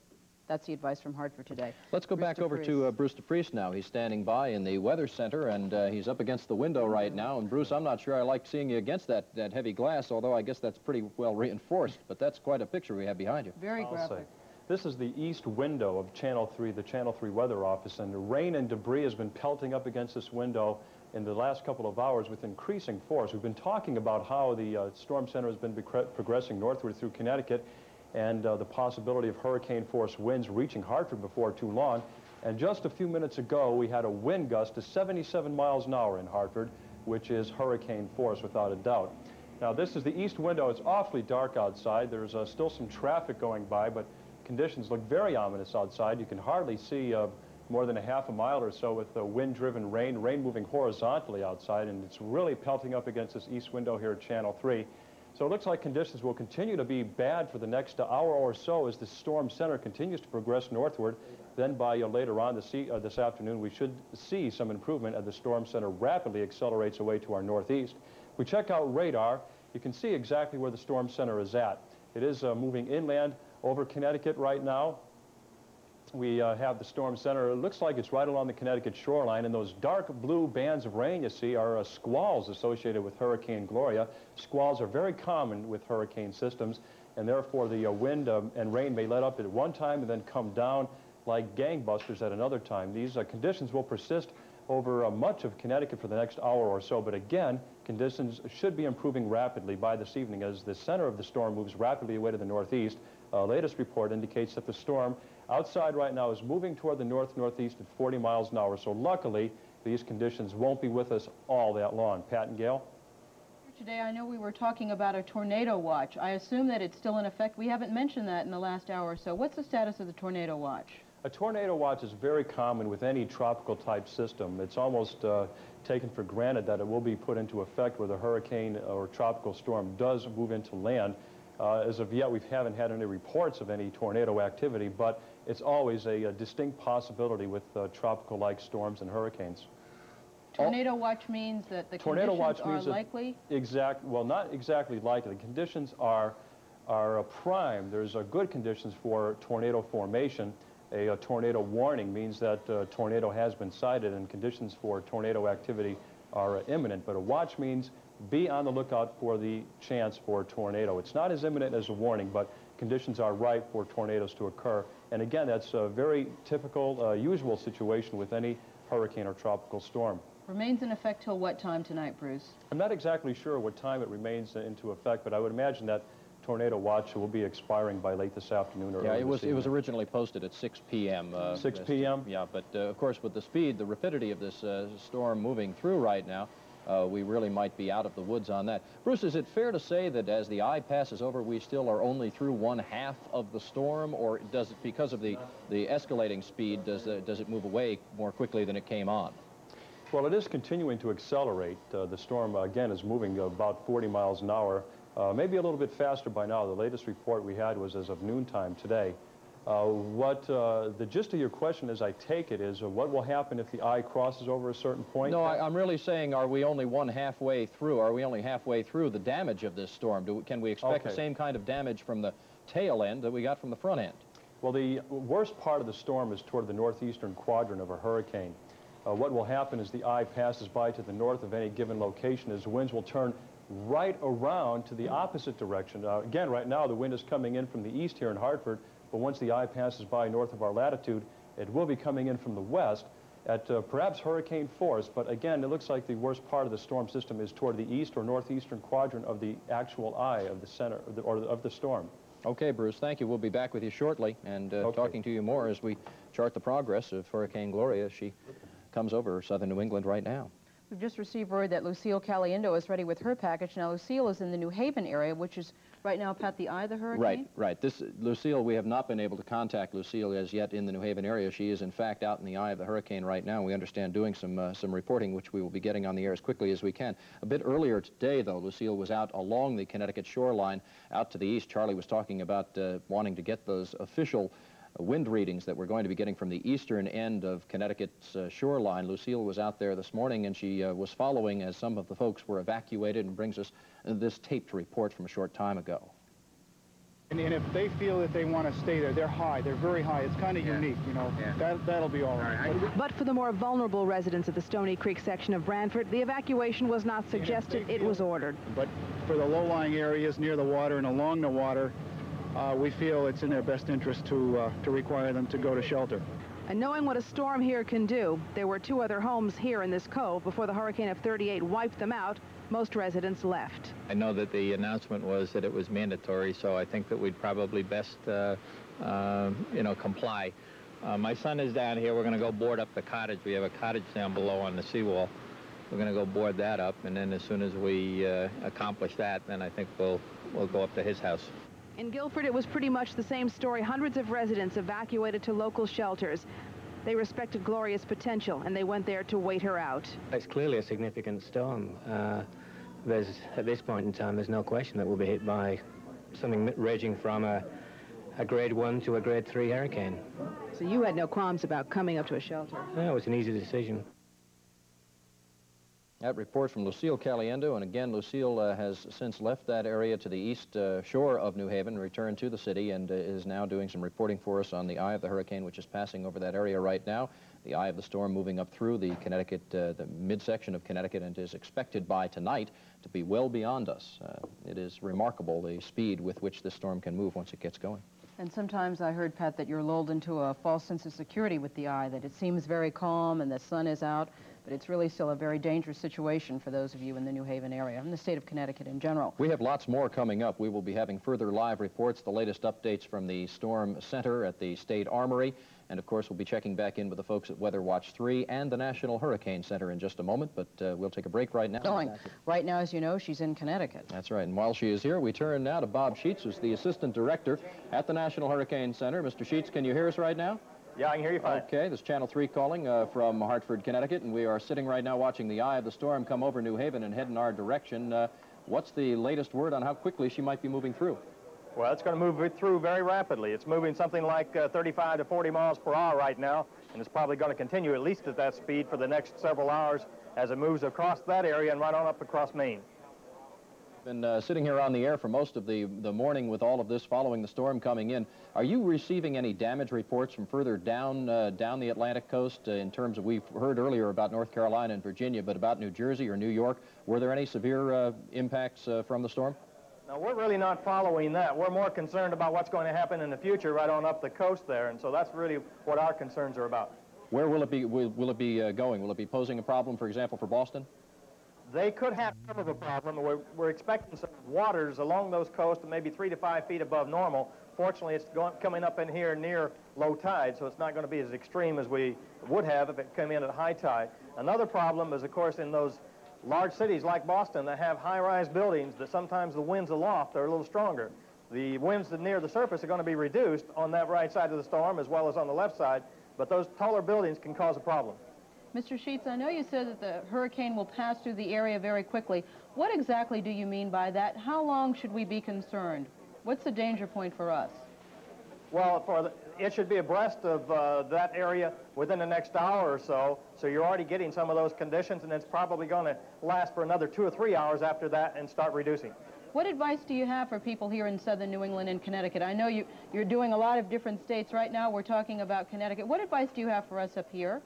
Well, I hope that everybody's already prepared, that they're already in places of refuge and not get out and wander around, because things can get blown around. Glass can break, fly through the air, and so they should stay in safe areas. Thank you very much. Bob Sheets, the Assistant Director at the National Hurricane Center. We'll be back in touch with the center a bit later on today. And, of course, we continue to track Hurricane Gloria. She comes up right through the center of Connecticut. And, of course, the command center, the core, if you will, of the state's emergency operations have been set up by the administration, the Governor O'Neill's administration over at the State Armory on Broad Street in Hartford. Marla Romash has been on hand there throughout the entire duration and can bring us up to date. Marla, I wonder if you have any new information. If you don't, could you at least recap for us, for those people who have been joining us, just what kind of warnings are being issued and how many evacuations we've heard about? Marla, before you get started, I know the governor this morning said a limited state of emergency. Has that changed? No, it hasn't, Gail. In fact, what the governor did was sign the document he says was necessary to give him a legal standing. That is, he never declared a full state emergency, but filed papers with the Secretary of the State's office that will, in fact, allow him to close down the state, close down state roads, and take whatever other steps he thinks are necessary should the weather become that bad and that treacherous that he thinks that's what he needs to do to protect the residents' safety. At this point, the most recent briefing we got was from the governor about an hour ago.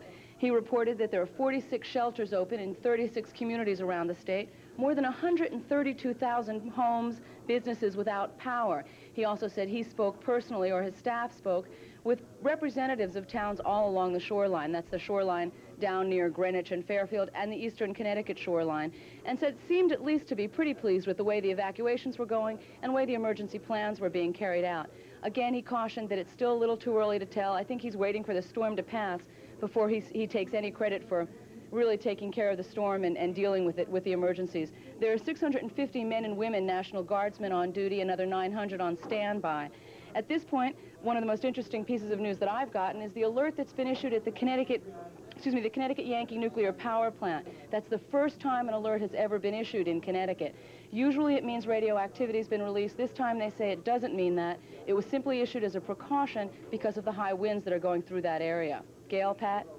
Okay, thank you very much, Marla. We do want to point out to people we have been losing some power. We've had power surges here at Channel 3, and of course the possibility is there, of course, that many of you have been losing your power on and off and getting it back as we have been. And we just saw in Marla's report there some of those power surges that will actually bring the picture in and out on your screen. If you do lose us on television, we are simulcasting right now on WDRC AM 1360 in Hartford, and we invite you to make certain you stay with us all afternoon long, because this is a critical time, and we still have perhaps the worst of the storm in the greater Hartford area to go through. The heavy winds, of course, have been going through the shoreline area. We reported before sustained winds, upper 60s down at the Bridgeport Air Station at Stratford, the Sikorsky Airport down there, and wind gusts of 84 miles an hour along the Connecticut shoreline at that time. And of course, up at Bradley Field, we have not yet gotten that kind of a sustained wind, although we have had wind gusts here in downtown Hartford that already are of hurricane force. The latest word from the governor's office is that we don't have a number on how many people have been evacuated. They said it's safe to say, though, there have been evacuations from many towns, just about every town in Connecticut, from Greenwich to Southington, but no word yet on exactly how many people have left their homes. Marla just told us that there are 46 shelters open in the state of Connecticut all around the state. Most of the power outages that we have had have come, according to Northeast Utilities, along the shoreline from Branford out to Stonington. Northeast Utilities is reporting 125,000 customers. Now, again, a customer can be a business, it can be a home, so we're talking about far more than 125,000 people, but 125,000 customers without power for Northeast Utilities. 80,000 of those are in that particular hard-hit segment from Branford out east to the Rhode Island border out by Stonington. Do you know yet? Well, we are going to try and give you some live pictures from this area, because this is really something to see. And we're working on that, and we're going to stay around this area right now, because this is where it's happening. Okay, Lucille, I have one further question. You mentioned that report of a house being flattened in East Haven. Would that be from wind or from a giant tree coming down, or do you have any indication? I believe from wind, but I can't swear to it. This is secondhand information. There are a lot of stories going around. I guess people are going to be talking of the storm of 85 the way they talked about the one of 38. We indeed have history on our hands right now. Are people still driving around the city down there? Are they still moving around on the roads? Not very much. There is some activity, but not too much. When we were out at Hammonasset earlier today, the funny thing was they were getting a lot of people who wanted to go down to the beach to watch the waves. We were there for a while, but finally had to get out of there. The waves were coming up very high, but that wasn't so bad. It was the marshland that was encroaching over the road, and we would have been stuck out there. Were the other people leaving from that area? They were not allowed on the beach property. They were being barred. Okay. Yeah. Thank you, Lucille. We look forward to your further reports a bit later on today as we continue with our team coverage here on Channel 3 of Hurricane Gloria, which is making her way now up from New Haven to Hartford. Right now, we'll go back up to Marlene Schneider. She's in the newsroom now to bring us the latest on evacuations and closings. Marlene, what can you tell us? Well, Gayle, if we get a picture here in just a moment, I can tell you a lot of things at this point. Maybe you can hear me before you can see me. Not just a matter of evacuations and closings, that sort of thing, but, you know, we've been talking about the power outages all over the state, 132,000 homes, and if you are able to listen to us on your television right now, you are some of the lucky ones around this state. Power will be going out just as the storm moves in through Connecticut and on up through New England. Now, Northeast Utilities, of course, they work very hard to try to get that power restored just as quickly as possible. But out of concern for the safety of their repair crews, Northeast Utilities has called us. They have said that they are now pulling in some of their crews, telling them to take shelter until some of the worst weather has passed, and then to get on with the business of trying to restore power. So if you are listening to us on the radio right now on WDRC AM, we urge patience. I guess that's going to be one of the messages of the day. Northeast Utilities doesn't want their crews to be hurt, and they'll get on with the business of making the repairs as soon as they can. I mentioned a little bit earlier, but now that the eye of the hurricane is heading over the city of Hartford and probably the central part of the state, there is a state of emergency, a full state of emergency in the city of Hartford. Mayor Thurman Milner has asked that people in Hartford not drive on city highways. It is right now illegal, much stronger than the kind of parking bans we have during the snowstorms, unless you are driving an emergency vehicle or you need to get to the hospital or you are having some sort of emergency. It is illegal right now to drive on the highways. In Middletown, as of 1 o'clock, the Central City District Firehouse and Police Department lost their power. They are on emergency power and dealing with that situation as best they can. The Vernon Center Middle School is now the location of the shelter in Vernon.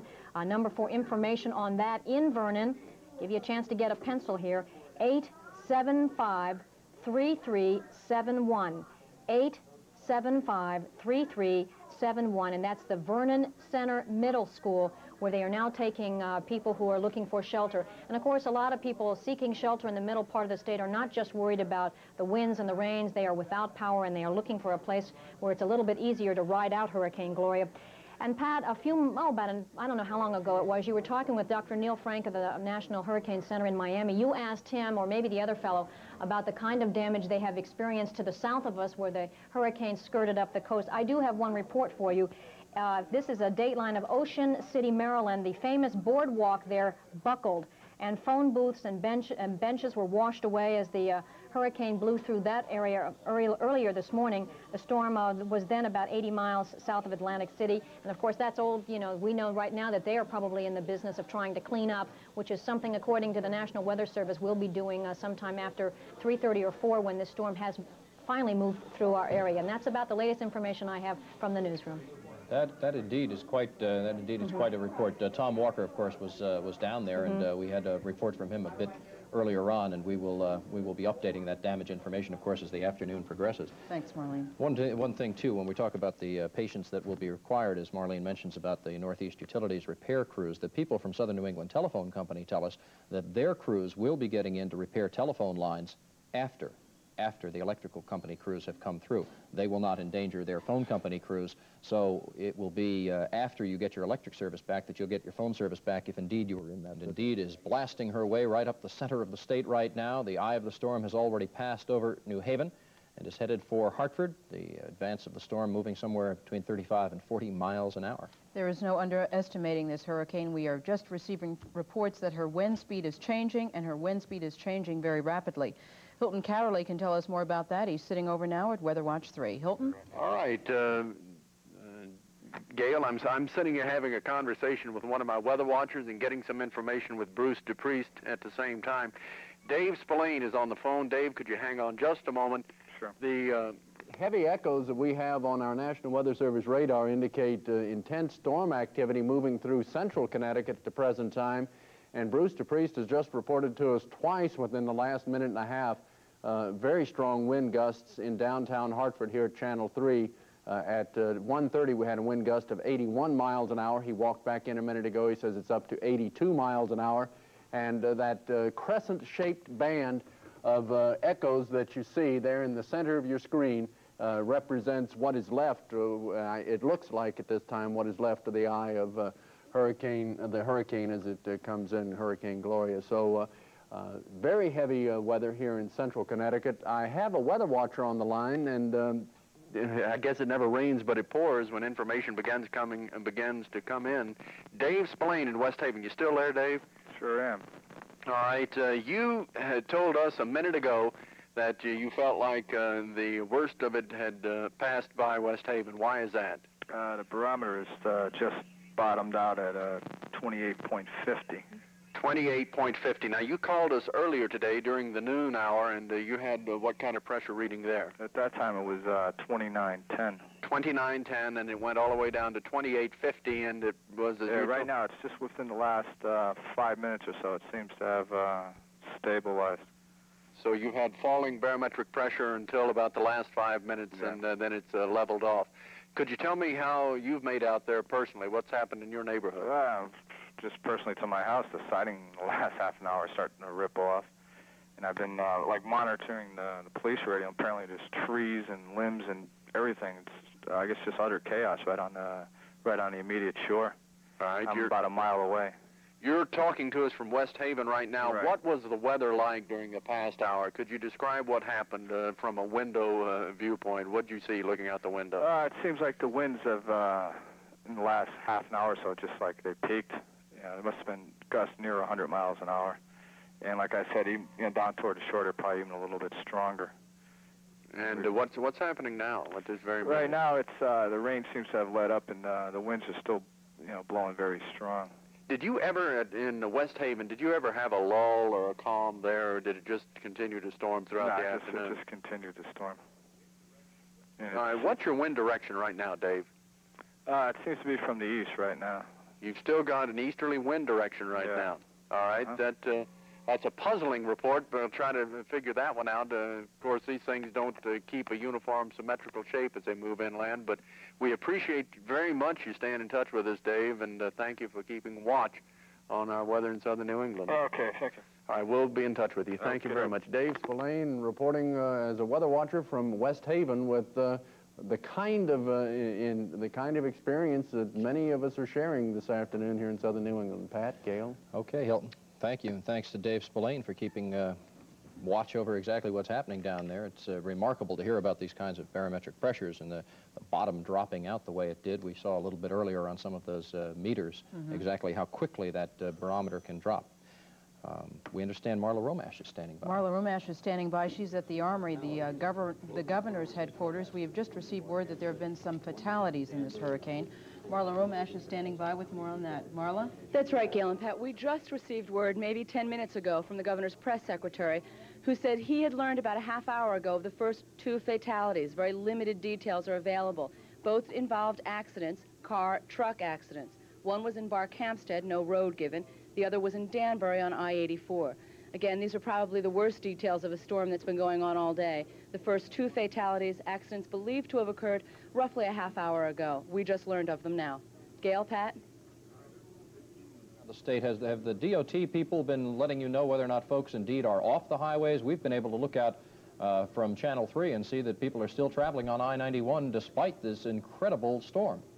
The governor, as I've said, reported earlier, has refused to close the roads because he thinks it's very important that people are able to get home from work, able to make emergency trips, although he has cautioned everyone to stay off the roads, to make only those trips that are absolutely critical.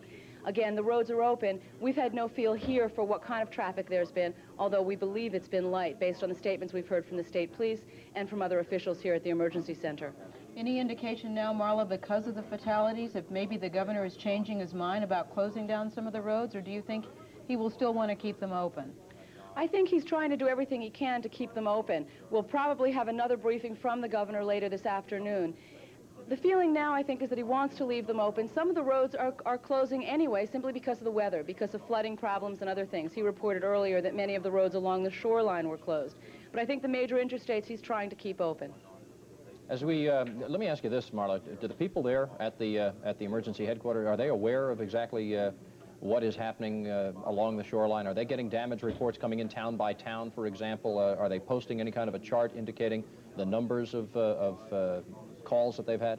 I have to admit, the governor's staff seems to have a very good sense of what's going on around the state, but I have to admit they're sharing it with us only piecemeal, and that is every hour, every couple of hours when the governor does come out to brief us.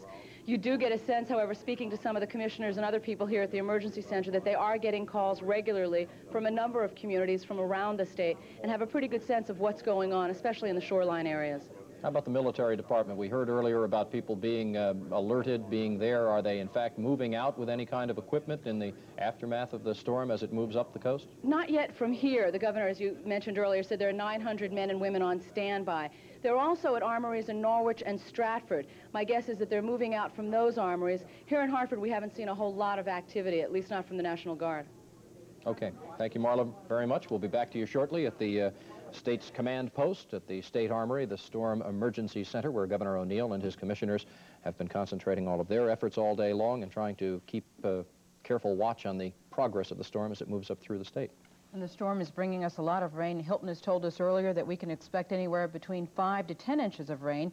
As you might expect, that is going to cause some flooding. Marlene Schneider is standing by in the newsroom now to bring us more information on that. Marlene? Well, Gail, we just got some updated information from the River Forecast Center in Bloomfield, and I would imagine some folks would like some of the day's first good news. Now, because Hurricane Gloria is moving so much more quickly than they had expected, she's now, I think, clocked at moving northward about 35 to 40 miles an hour, which as we tracked her out over the Atlantic, she was like 15 to 20, so she has speeded up quite a bit. Now, before when we thought that storm would be moving slowly, the River Forecast Center experts told us to expect 4 to 6 inches of rain from this storm. That would have been very bad news for many of the smaller streams and creeks that would be expected to flood. But because she is moving so much faster and will be through our area so much more quickly, now the River Forecast Center is downgrading its prediction of rain. We may be only getting now about 2 to 3 inches. And that's very good news because at this point that does relieve the flooding concern quite a bit. The forecast experts say there will not be nearly as much flooding, and it probably will be only minor flooding from those smaller rivers and streams. We were really never too worried about the Connecticut River or some areas of the Farmington River and that sort of thing. But at this point, it's very good news now for the smaller streams. We also heard Governor William O'Neill talk about the worry about dams when he had his earlier news conference today when he addressed the state, and he said the Department of Environmental Protection was standing by and taking calls if you have any concerns about the dam in your area. It looks good right now, but I would suggest to people, if you're keeping an eye on dams in your area, if you think the water is rising faster than it should or you're worried about it, to give the State Department of Environmental Protection give them a call on that and let them know what to expect. They maybe can help you. Right now, I also want to pass along the Mayor William McNamara of the city of New Britain now declared a state of emergency, much the same as we've had in Hartford since noon, that until 6 o'clock, the people of New Britain are told it is illegal to be driving on state highways unless you have running an emergency vehicle or you have an emergency. And that's the latest information from the newsroom. Okay. That's the city roads, not the state highways. Right. Is that correct? Right. Okay. All the state highways, as we understand, are still open. The governor, as Marla said, has only got a limited state of emergency in effect. At this point, in the central part of the state, even though we are getting the eye of the storm, it doesn't seem that the highways are... Oh, well, okay. We're going to have to interrupt here, Marlene. Thank you very much. We understand we have R.D. Saul standing by from the New England News Exchange, and he is standing by live right now in Stamford, and he can give us the latest. R.D., good afternoon. You've been through apparently the brunt of it. Good afternoon, Dale and Pat, and hello to you in the Hartford area from the eye, the center of Hurricane Gloria. We are on Shippan Point overlooking Long Island Sound from an office complex, and for the last 45 minutes or so we have been in the middle of Hurricane Gloria, the eye. A few minutes ago, the sky was blue in patches, the clouds were puffy white, the rain had stopped, the wind was still gusty, and now we are approaching the second half of the storm. The wind is beginning to pick up again, and if you can see across the horizon here beyond the sailboats over to Long Island, that bank of clouds moving this way is the other side of the storm. We've been here since yesterday and have steadily watched the surf grow, have watched people in this yacht basin where this office complex is located tie down their boats, hoping against hope that they are going to be able to withstand the storm surge, the wind, and the heavy rain. A bit earlier this afternoon, I was over on the windward side of Ship Hand Point. The breakers were big. The raindrops were like being hit by stones. They were being driven by the rain with such force. Difficult to work with television gear in that kind of environment. We got one shot, I think, of the water, and that was it before we had to come back and dry things out. All over Ship Hand Point here in Stamford, trees are down, and that, of course, means that power lines are down. A lot of power is out, and a lot of people in these shoreline homes have refused to evacuate. There has been no ordered evacuation, according to what we have understood here in Stamford at this point, but police cars have been cruising low-lying neighborhoods, advising people to leave. Those police cruisers have been followed by school buses, offering to take people to any of 6. Okay, obviously we are having difficulty, and we have just lost the remainder of RD's report right there. We certainly get the essence of it. He's standing there in the eye of the storm right now, and apparently that storm eye must be broader than we had anticipated and perhaps than we had seen a bit earlier on. Maybe we can clarify that by going to Bruce DePest now over in the Weather Center. Bruce, I don't know if you could hear what RD was saying there, but he's talking, he was watching that second wall. I certainly can't doubt that picture. It was very real. No, we have information that confirms what RD Saul was reporting just a little while ago. I have a message out of the Weather Service office in Bridgeport, Connecticut, saying that the eye of Hurricane Gloria crossed over southwestern Connecticut, and it says a blue sky was reported just to the west of the Weather Service office at Bridgeport, and that a low pressure of 28.5 inches occurred at 1:15 this afternoon. Winds have shifted around to the south at speeds of 70 miles an hour, gusting to 90, which means that Bridgeport is indeed on the eastern side of the eye of Hurricane Gloria. And it says, remember, this is not the end. Skies will cloud over again shortly. Winds will be just as strong from the opposite direction, from the west. And they also go on to say that portions of the Lordship area in Stratford have been flooded. Most of the coastal population has been evacuated to safer areas, and several aircraft have been damaged at the airport. So evidently, the eye of Hurricane Gloria has crossed over southwestern Connecticut. A little sunshine reported. If we look at our color graphics display, we do show you exactly where the eye went over. We have a little sunshine symbol showing just to the west of the Bridgeport Weather Service office, and RD was in Stamford, Connecticut, saying that the sun and blue sky was visible there. So it looks like a rather broad eye passing right over the notch, the southwestern notch of Connecticut, and that storm center continues to move toward the north-northeast at a fairly rapid pace. Now, live National Weather Service radar shows that rain along the shoreline may have let up. We don't know if that's attenuation due to the heavier echoes over inland areas, but nonetheless, it looks like the eye is now over inland areas over southwestern Connecticut, moving northward. Radar does show some very heavy squalls over interior sections of Connecticut and Massachusetts, and these will continue over the area for the next hour or two. Now, once the storm center of Gloria moves by to our north, which would be later on this afternoon, conditions will be improving quite a bit. But in the meantime, over interior sections, we'll have heavy rain squalls, the potential for some tornado activity. A tornado watch is in effect, and right now along the shoreline, the winds will be shifting around to the west as the eye of Hurricane Gloria progresses northward. Pat and Gail? Bruce, you know, when I hear you use the words blue skies, it sounds very encouraging, but listening to your message, that's not something that we should be encouraged about just because the skies are blue. It's still a very dangerous situation, isn't it? Exactly. The blue sky is the dead center, the bullseye of the hurricane. And what happens is the winds are circulating at a very rapid pace right around that eye. So just before the eye moves into an area, you're getting a very strong winds from the east. The eye passes overhead. The winds could go to calm, and you could see lots of blue sky and lots of sunshine. But once the eye gets north of the area, then you're on the other side of that low, and winds come around right from the west, once again at hurricane force. So shoreline areas will be seeing hurricane force winds from the west before too long. Here in the Hartford area, winds are still from the east. So it appears as though the hurricane center is somewhere between the southwestern portion of the state and central portions of Connecticut right now. But again, it is moving very rapidly. Then we seem, Bruce, we seem to have solved that mystery with Dave Spillane's report out of West Haven before when he had the easterly wind still. Right.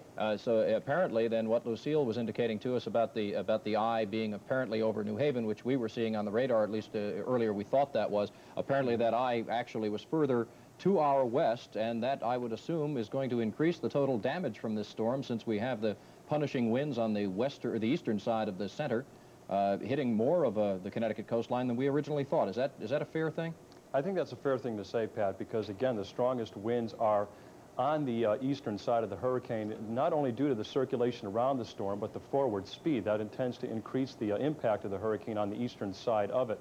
We did get faked out about an hour ago. It looked as though the storm center was approaching New Haven, but that may have been to some attenuation, what we call on the radar screen, which means that heavy rain echoes over interior sections may not have allowed us to see into the storm eye as well as we would have liked to. So maybe to a certain degree we got faked out, and we did. The storm center passed right over the southwestern portion of the state. In other words, that dark part that we were seeing on the radar screen meant we just couldn't get through the rain.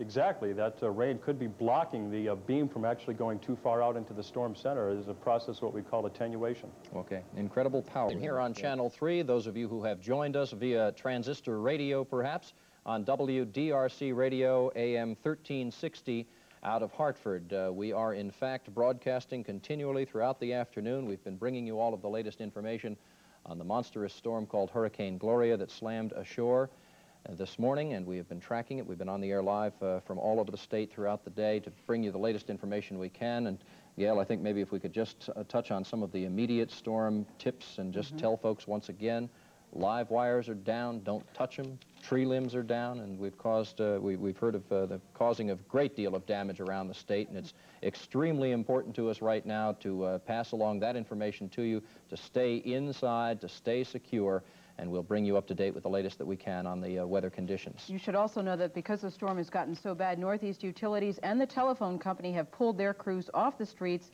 until the worst is over. But Hilton Kaderli is standing by now. He's got a weather watcher on the phone right now. Hilton, what can you tell us? We've got a really well-placed weather watcher on the line. He's in Barkhamsted, Carl Nabelski. Carl, I've talked to you a good many times on the phone. We've never gone on the air before. Want to thank you for calling us.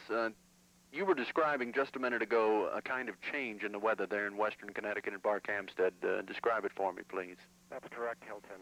We've noticed that our wind speeds have dropped considerably. We don't know exactly where the eye of the storm is presently, but we do know that our winds have subsided quite a bit.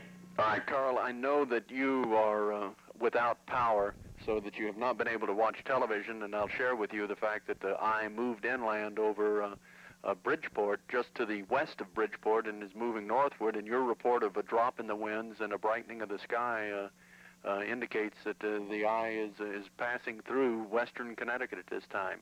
Tell me what the weather's been like during the early afternoon hours there in northwestern Connecticut. Okay, it has been quite windy. We have been able to monitor Channel 3. We are operating under generator power at our location here, and keeping in touch with our various ham radio operators located at the various firehouses and also at Barkhamsted Town Hall, just to make sure that we can maintain communication should telephone service go out. The weather has been quite windy, quite a bit of rain. Our present rainfall amounts to 3-point power lines that have come down. We've had a few fire calls that have gone out, this type of thing, and we're trying to relay those to the proper authorities so that they can do what has to be done. All right. Any specific spots of damage that come to mind right now? I know that they are repairing some lines on Route 44. This was a relay from one of our ham radio operators. And in New Hartford, there were a couple of down tree limbs and trees that have kept power out in that. Okay, thank you, Carl. We have another report standing by, so I'll thank you for your report from what appears to be a lull in the storm right now. And Pat, back to you and Gayle. Thank you, Carl. Thank you, Hilton. Thank you, Mr. Nabelski. We are rushing along now because we have some satellite time back to the National Hurricane Center, and we've got Bob Sheets standing by again. Bob, we understand the eye of the storm. From what we now understand, we thought earlier well, we're going to lose him now. We're going to ask him if he can bring us up to date. If we can reestablish contact with that, we will try to go back to Bob Sheets at the National Hurricane Center. But of course, with the eye of the storm, as we're indicating right now, not over the New Haven area, but over to the west of Bridgeport, which of course indicates that those damaging and punishing winds that are actually ramming into the coast of Connecticut are going to be hitting everything from Bridgeport on out to the east and have, in fact, done some of their most severe destruction out there. We keep losing some of our power here in the studio, and we understand many of you are going to be losing yours at home and have already lost it. Hope you will stay with us on DRC Radio 1360. Let's go back up to the newsroom now. Marlene Schneider is standing by while we're trying to get Bob Sheets back in Miami. Marlene Schneider's up in the newsroom with more information. Marlene? Well, I'm not as well informed as Bob Sheets is, but I'll be his substitute till we get that satellite back. I do have some information that came in from Connecticut State Police. It is a little bit alarming to me because it is meant for truckers. I don't know how we get this information to them, but for those of you listening, it gives you an idea of what driving conditions are. Now, this is the first word we've had on an interstate highway. Troop A in Southbury is requesting that truckers traveling on I-84 from exit 27 to exit 1 on the New York State border pull over and wait out the storm, not to be traveling on the highway. The driving conditions at this stage with the rain and the winds, the driving conditions are just too hazardous for those truckers to be trying to drive through it. We had earlier reports today about a truck blown off the Tappan Zee Bridge in New York. The driver was rescued, but they weren't positive that it had anything to do with the winds or the rains, but that would probably be a pretty good guess. We also have had several phone calls from people who have television on cable. Now, this is for those of you still watching us who haven't lost their power yet. If your cable company goes out, let me make a suggestion that what you do is disconnect the cable from the back of your television set and turn it back on to the dials how you used to use it before cable. Get us on channel 3. On many cables, we come in on the number 2. So what I would suggest to you right now is that if you're going to worry about losing your cable, if it goes out, you are not without your television. As long as you have your power, just disconnect the cable. In Plainfield, we did have a call from someone at 145. They said they had lost all power in that town of Plainfield, and that there were small fires burning from the downed electrical wires despite the rain. They are dealing with that. We hope it is not too serious. We told you about the state of emergencies, not only in Hartford and New Britain. We now have one in Middletown where the mayor, Sebastian Garofalo, has declared a state of emergency. He wants every car off city streets except emergency vehicles, and they're getting very strict down there. They say that if you are on the roads and Middletown police see you, they will stop you and you will be subject to arrest. The public works crews will be taking shelter during the height of the storm, as we heard about Northeast utility crews, towns and utilities and cities very much worried about their workers. They want to restore service just as quickly as possible, but at this stage of the game, they certainly don't want to have any of their crews in danger. I have just been handed this word that the Massachusetts Turnpike has been closed. The Mass Pike is closed right now, so if you thought you were going to be heading to Boston, don't even think about it right now because driving conditions are too hazardous between the heavy winds and the rain. I did get a call from someone in the Bristol area, Alicia Horner. She said that we know that the eye of the storm hasn't probably gotten that far north yet, but she said they had the winds dying down. She lives in the Bristol Plaza area off Route 6. She says the power's been going off and on, but at this stage, she does still have power. That the winds had died down for a while and are picking up again, and she wondered if she was having the eye of the hurricane. We can't tell her yet, but what is very common in hurricanes, I've been through a few of them when I lived in Miami, is that you're going to get these strong gusts, and just because it dies down for a little while is no indication that it is over. And I guess that's about the latest information we have. I guess there are some hazardous driving conditions along the New York border, Connecticut-New York border for I-84, so that's just an indication that if you think you're going to be going out this afternoon, if there's any kind of a call to be made, please stay home. I think all the emergency crews would like it best if there's no one on the highway to have to worry about. Marlene, we can tell that lady that she's not in the eye of the storm right now. We understand the eye is just about over Middlebury right now. I didn't think it had gone that far north, and I didn't want her to think she had a few moments to go out there and you know, kind of look around. So be very careful. We warn people that the eye of the storm is nothing to go out in either. Yeah, and the other point that I'd like to comment on, you mentioned the I-84 out toward western Connecticut. That apparently, though, is the place where they're going to be getting those winds, the winds in the wall, as they say, the toughest winds of the entire hurricane, and indeed, that's great advice. Thank you very much for that update. Well, if we have heard already about state police talking about the truckers not driving, we might be seeing that highway closed down for a portion of time, but although that has not happened officially yet. Right, up to this point, Governor O'Neill seems to be reluctant to close the roads, but maybe he will change his mind now. Maybe a very good move, because they are still trying to move some of those emergency vehicles and get some of these people through. We'll keep you up to date as the information comes in the newsroom. Okay, indeed, and we will be having further updates as we progress. We'll take a short break right now and be back with more in just a moment. Stay with us, please. Sweet Life household products meet the same high standards of quality as our food merchandise, and we're proud to announce they too have the Good Housekeeping seal. There's Sweet Life bleach, heavy-duty liquid detergent, fabric softener, and dishwashing detergent. We also give you super soft toilet tissue and facial tissue, as well as strong absorbent paper towels. They've all earned the Good Housekeeping seal, and we're sure that you'll give them your wholehearted approval. Look for the Sweet Life quality products at your Sweet Life supplied independent supermarkets. Coverage of Hurricane Gloria.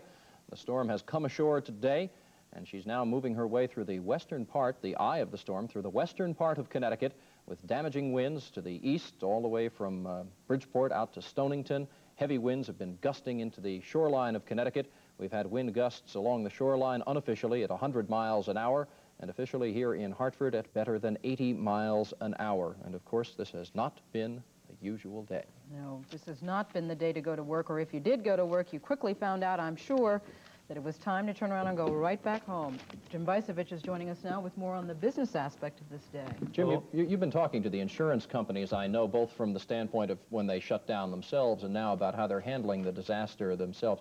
Did some of these fellows, I don't want you to make the judgment, but have they made a mistake by trying to get their people in this morning? Did they really not count on the storm being as strong as it was themselves? No, I think what they didn't count on was the storm moving as quickly up the coast as they thought as it did.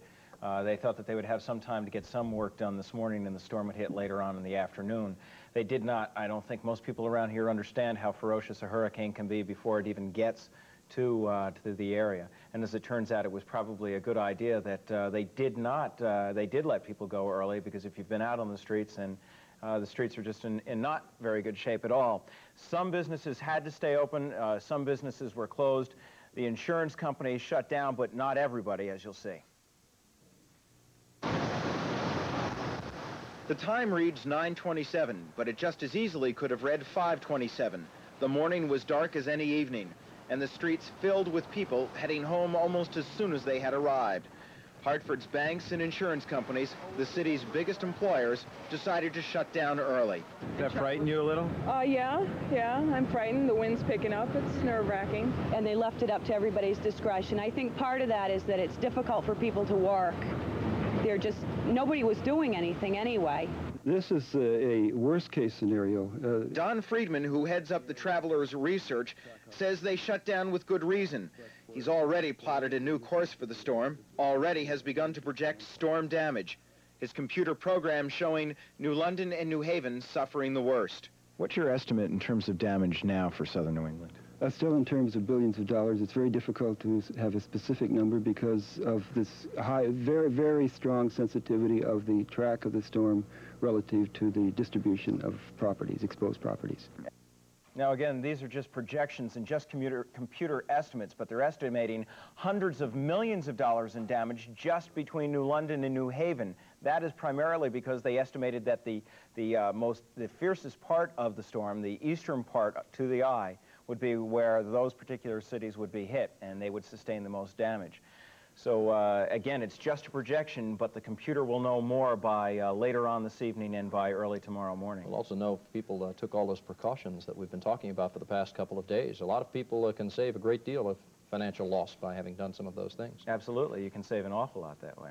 We were talking earlier about filing claims. If you have some heavy damage, should you wait, or have you set up a procedure for that?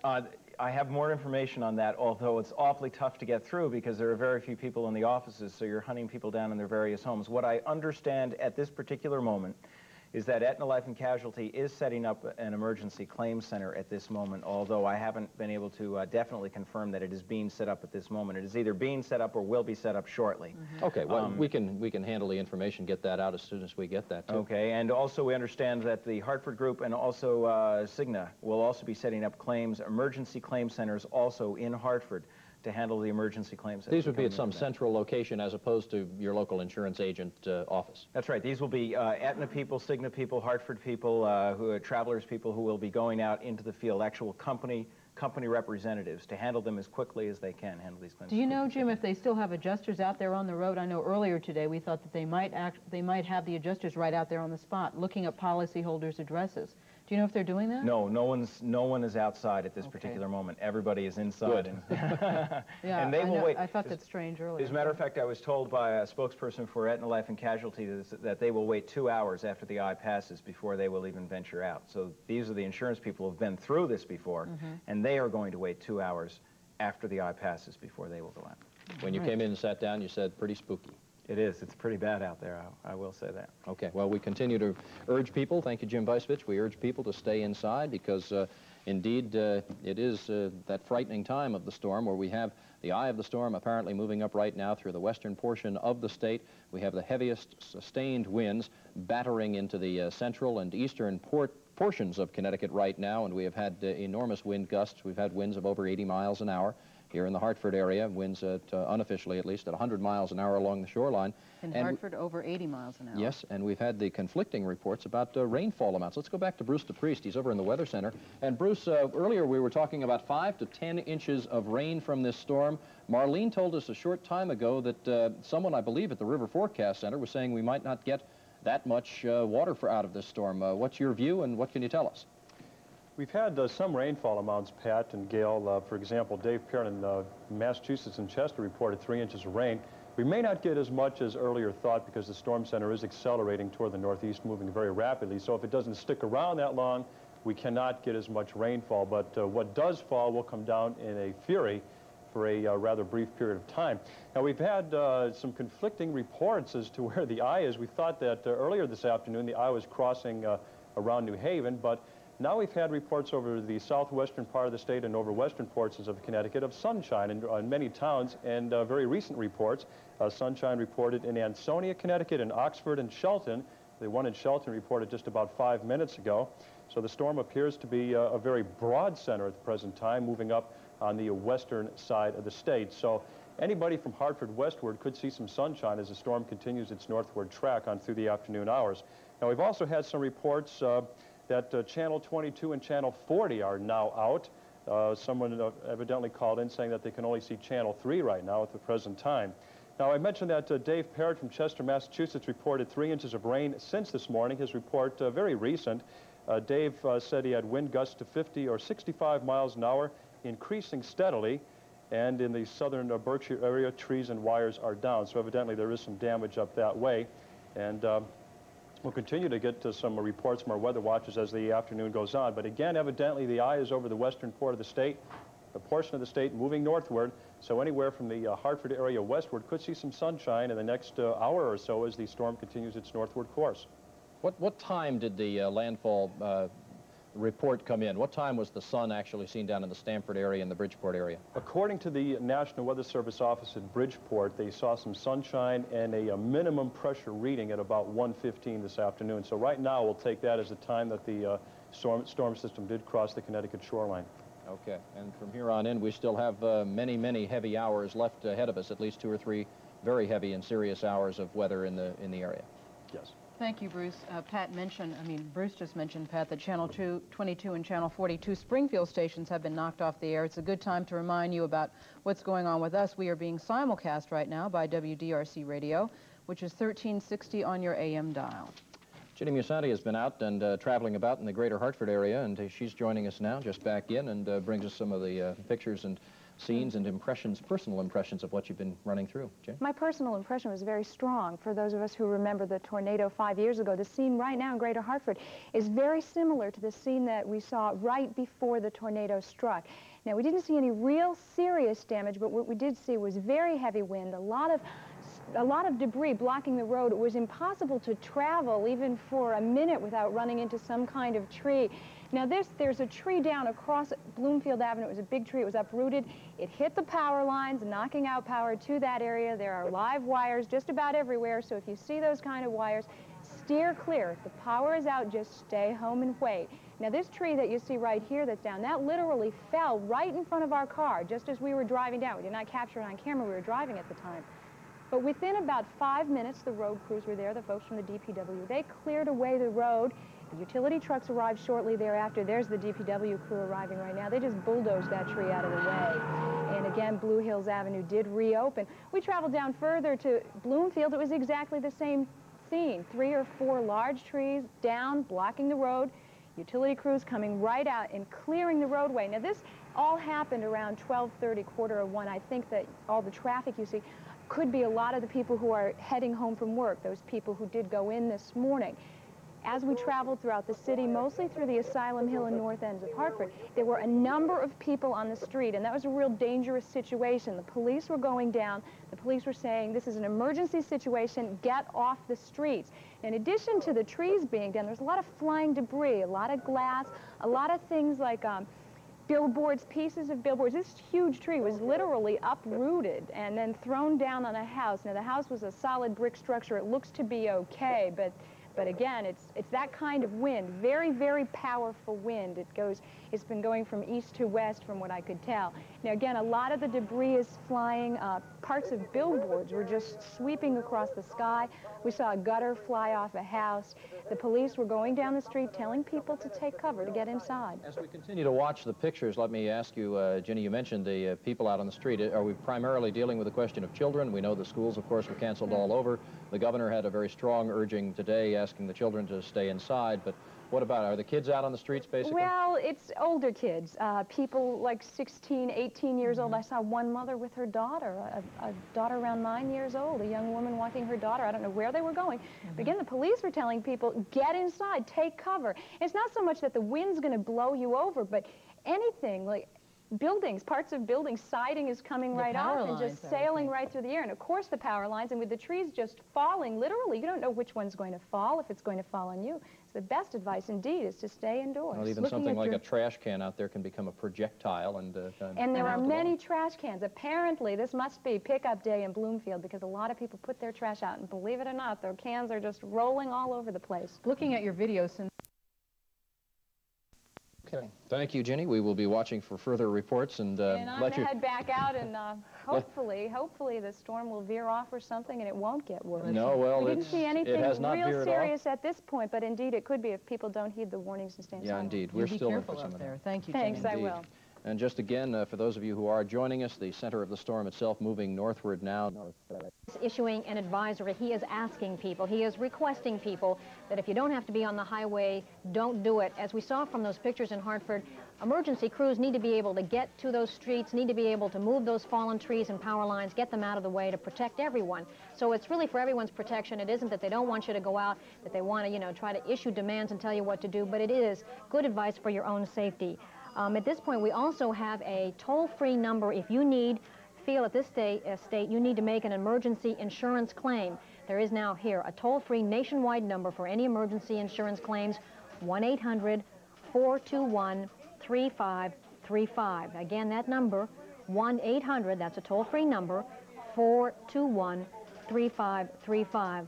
And I guess at this point, Pat and Gayle, that the worst thing that we'll be able to tell you from up here is that it is now 500,000 homes that are without power, and hopefully they have transistor radios so that they can listen to a simulcast on WDRC and sort of keep up to date, because it would be more than just the normal expression of being in the dark, of not knowing where the storm is. That would be a very frightening experience to lose contact with our weather experts and that kind of information. Well, of course, when we talk about those 500,000 customers, as you indicate, Marlene, we're really talking, the old rule of thumb is about 2.5 to 3 people. So we know it's going to be a lot more people than when we talk homes. Right. Half the state right now in the dark, and that's why those shelters are there, and people can go. The phone service, the phone company is saying that at this point they're not having as big a problem as the utility companies are having. They are, of course, as we've been saying throughout the day, asking that you not use the phone to call your folks down the road, or even if you're concerned about relatives, that at this point they're asking that unless it's a real important call, don't make it, don't tie up the lines. But they are not reporting the same kinds of problems that United Illuminating and Northeast Utilities are reporting. The power lines are just down everywhere.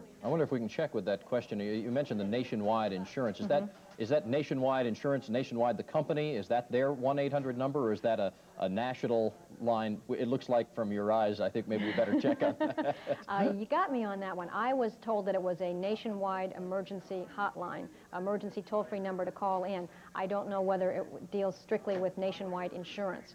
I'll find that out and get check on back that. to you on the That's next great. Okay, thank you, Marlene. We continue our coverage here on Eyewitness News. Team coverage, Hurricane Gloria, which came ashore at about 1:15 today, continues to work her way up through the western part of the state. And again, if you can just picture that map, that right-hand side of the storm is the one that gets the counterclockwise brunt of the heavy winds. And of course, the damage has been severe all along the shoreline. We have reporters out in the field, and we are going to continue to bring you complete coverage as the day proceeds. You know, when we last talked to the people at the Hurricane Center in Miami, they were saying, okay, you're going to get through this stuff, and by tomorrow things will be okay. And you would think, with that kind of thinking, that if there are sports things planned, that it will be okay to attend a sports game. Wrong. Very wrong. Dave Smith joins us once again, and he can bring us up to date on some of the cancellations that have occurred because of this, and indeed a very serious situation, and the best thing of all to do is to make sure that folks are staying home and not trying to get out on the road or even travel to get to a game that's coming up the next day. Right, Pat. In fact, we've got to start first with the game that was scheduled for tonight. The Whalers had a preseason game scheduled at the Hartford Civic Center with the Washington Capitals. That game will be played Monday night, so save your tickets, have a nice weekend, and come to the, if you can, cleaning up after this mess, then come to the Hartford Civic Center Monday night, and the Whalers will play that game against the Washington Capitals at 7:30. The UConn-Yale game, scheduled for tomorrow at the Yale Bowl, will be played Sunday at 1:30. Trinity was to go up and play Bates in Maine. They were to travel today for tomorrow's game. They are not, you can't ask anybody to travel that far today. They will travel tomorrow and play that game Sunday, so if you were going to go up and see that game, it will be played Sunday. The Wesleyan at Middlebury game in Vermont will be played Sunday at 1:30 in the afternoon. We haven't heard from any of the high schools that are hosting games tomorrow. That's a lot easier for kids to get to that game, to get the buses through tomorrow morning. I assume that some will be played because we're supposed to have nice weather tomorrow. Then again, best check. There's a host of games being played tomorrow. Some will, I guess, be played Sunday afternoon and some as late as Monday. This actually, the storm itself posed the problem yesterday. I know the University of Connecticut team normally on a Yale weekend goes down the day before and spends the night. They would take a motel and be out away from stores like a regular road trip, which it is a road game for them. They will do that tomorrow, I assume, and then Sunday at 1:30 play that game at the Yale Bowl. Well, I would think, David, you know, after dealing with this hurricane, that people will look forward to a game. They were worried about filling up the Yale Bowl. Maybe they'll have a bigger crowd. Maybe they'll have a bigger crowd this time with nice weather, and it's not that much of an imposition on the people around the state who are going because that's true. It's not that far away from anybody, New Haven. That's very true. Thank you, Dave, very much for the update. And we, of course, want to remind you of some other things that are being canceled.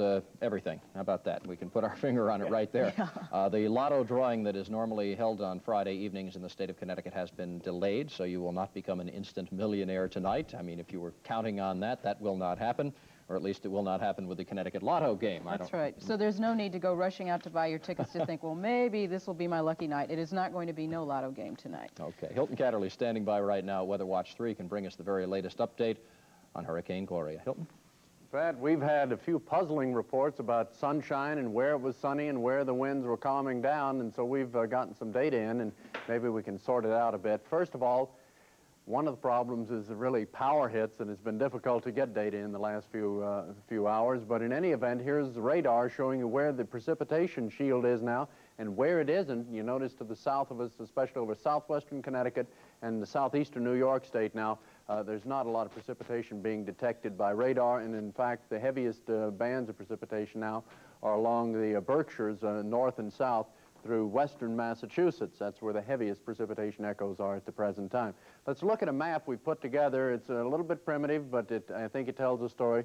Jim McDonald did some plotting of the 1 o'clock wind conditions, and you can see from looking at wind directions at various stations exactly at 1 o'clock this afternoon how they were swirling around the western part of the state. For example, Bridgeport had due south winds. We had southeast winds in Hartford. We had mostly southeast to easterly winds at Bradley International Airport, and northerly winds over at Poughkeepsie.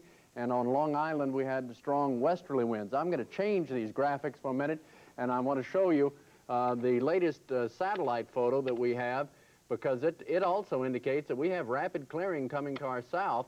Satellite photo that is just into the Weather Watch indicates a lot of clear skies coming up, and it also indicates that we had this little clear patch just over the southwest corner of Connecticut and New York State. So we've got thinner clouds to our south. The darkest, heaviest clouds from the hurricane have now passed into northern New England at this hour. So that kind of clears up a little bit. What we're saying is we have some winds down here to the south of the storm, but the heaviest precipitation right now is moving to the north of us.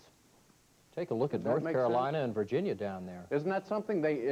This area yesterday was just under a real dark cloud cover. I'm going to get rid of this one little communications plug in my ear.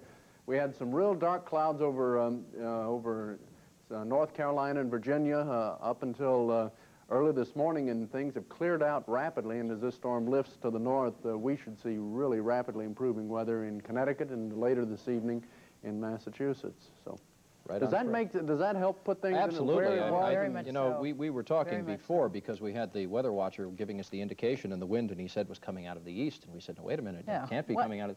But absolutely, and showing the value of having those people out in the field and Hilton's whole crew that has been working throughout the night and through the day to keep an eye on this storm and be able to be able to spot that eye of the storm as it came ashore, because it is so critically important. And to the people in Western Connecticut who are listening to us right now or watching us, please recognize that as that center moves through and that column moves through, you're about to get socked again, and it won't build up. It'll happen all of a sudden as you get that second wall of the storm coming through, and it will be just as brutal as it was a few minutes prior to the skies opening up, only it will be coming from the other direction, as Hilton indicated with that graphic display. But you know what I find very encouraging about the pictures that Hilton just showed us, Virginia, North Carolina, how clear they were. The people in the Hurricane Center in Florida keep saying, well, it's not going to last long. You don't have to worry. You'll get over tonight and you'll be okay. I keep thinking, well, maybe tomorrow Hilton will have a picture just like that for us, or later tonight, maybe. Well, we also don't want to be quite as optimistic about going to the Yale-UConn game. When we're talking about damage cleanup, we are talking in the hundreds of millions of dollars.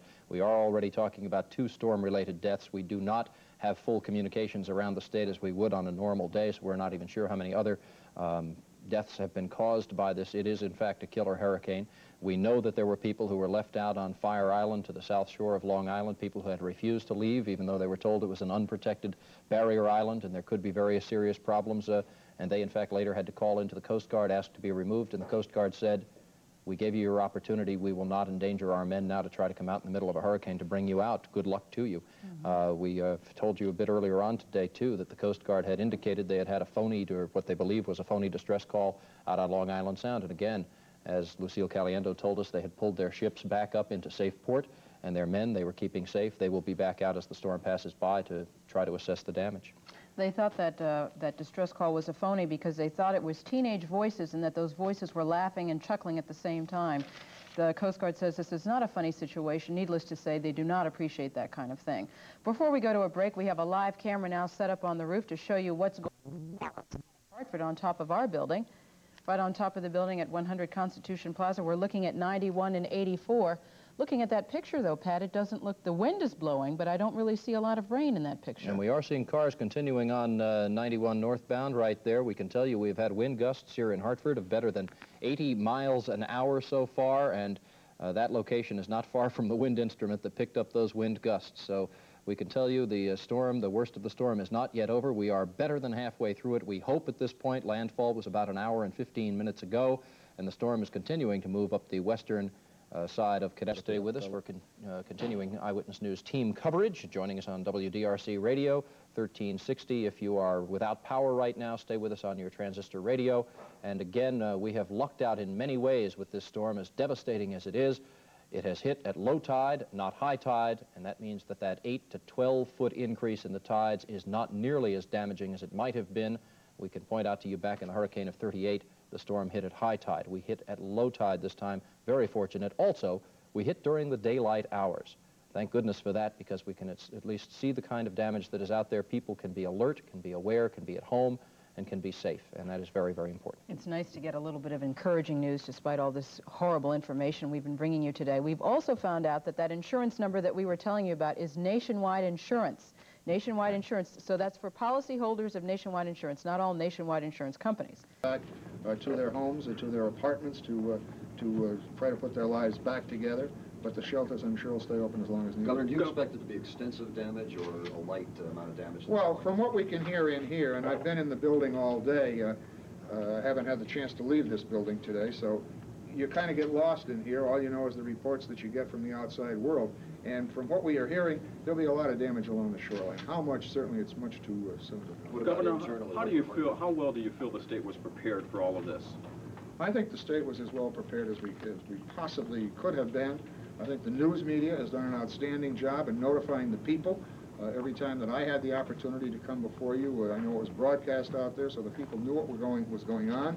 And the media in general, for the last couple of days, has been doing very good things, I think, letting the people know that we're in for a good severe storm. Do you now feel that the test is now up to the individuals who are now going to have to go out there and get the cleanup going on? Well, it's a long way before we're out of the woods with this particular storm, certainly, and cleanup may take, I don't know, days, weeks, who knows, depending on how much we've really got out there.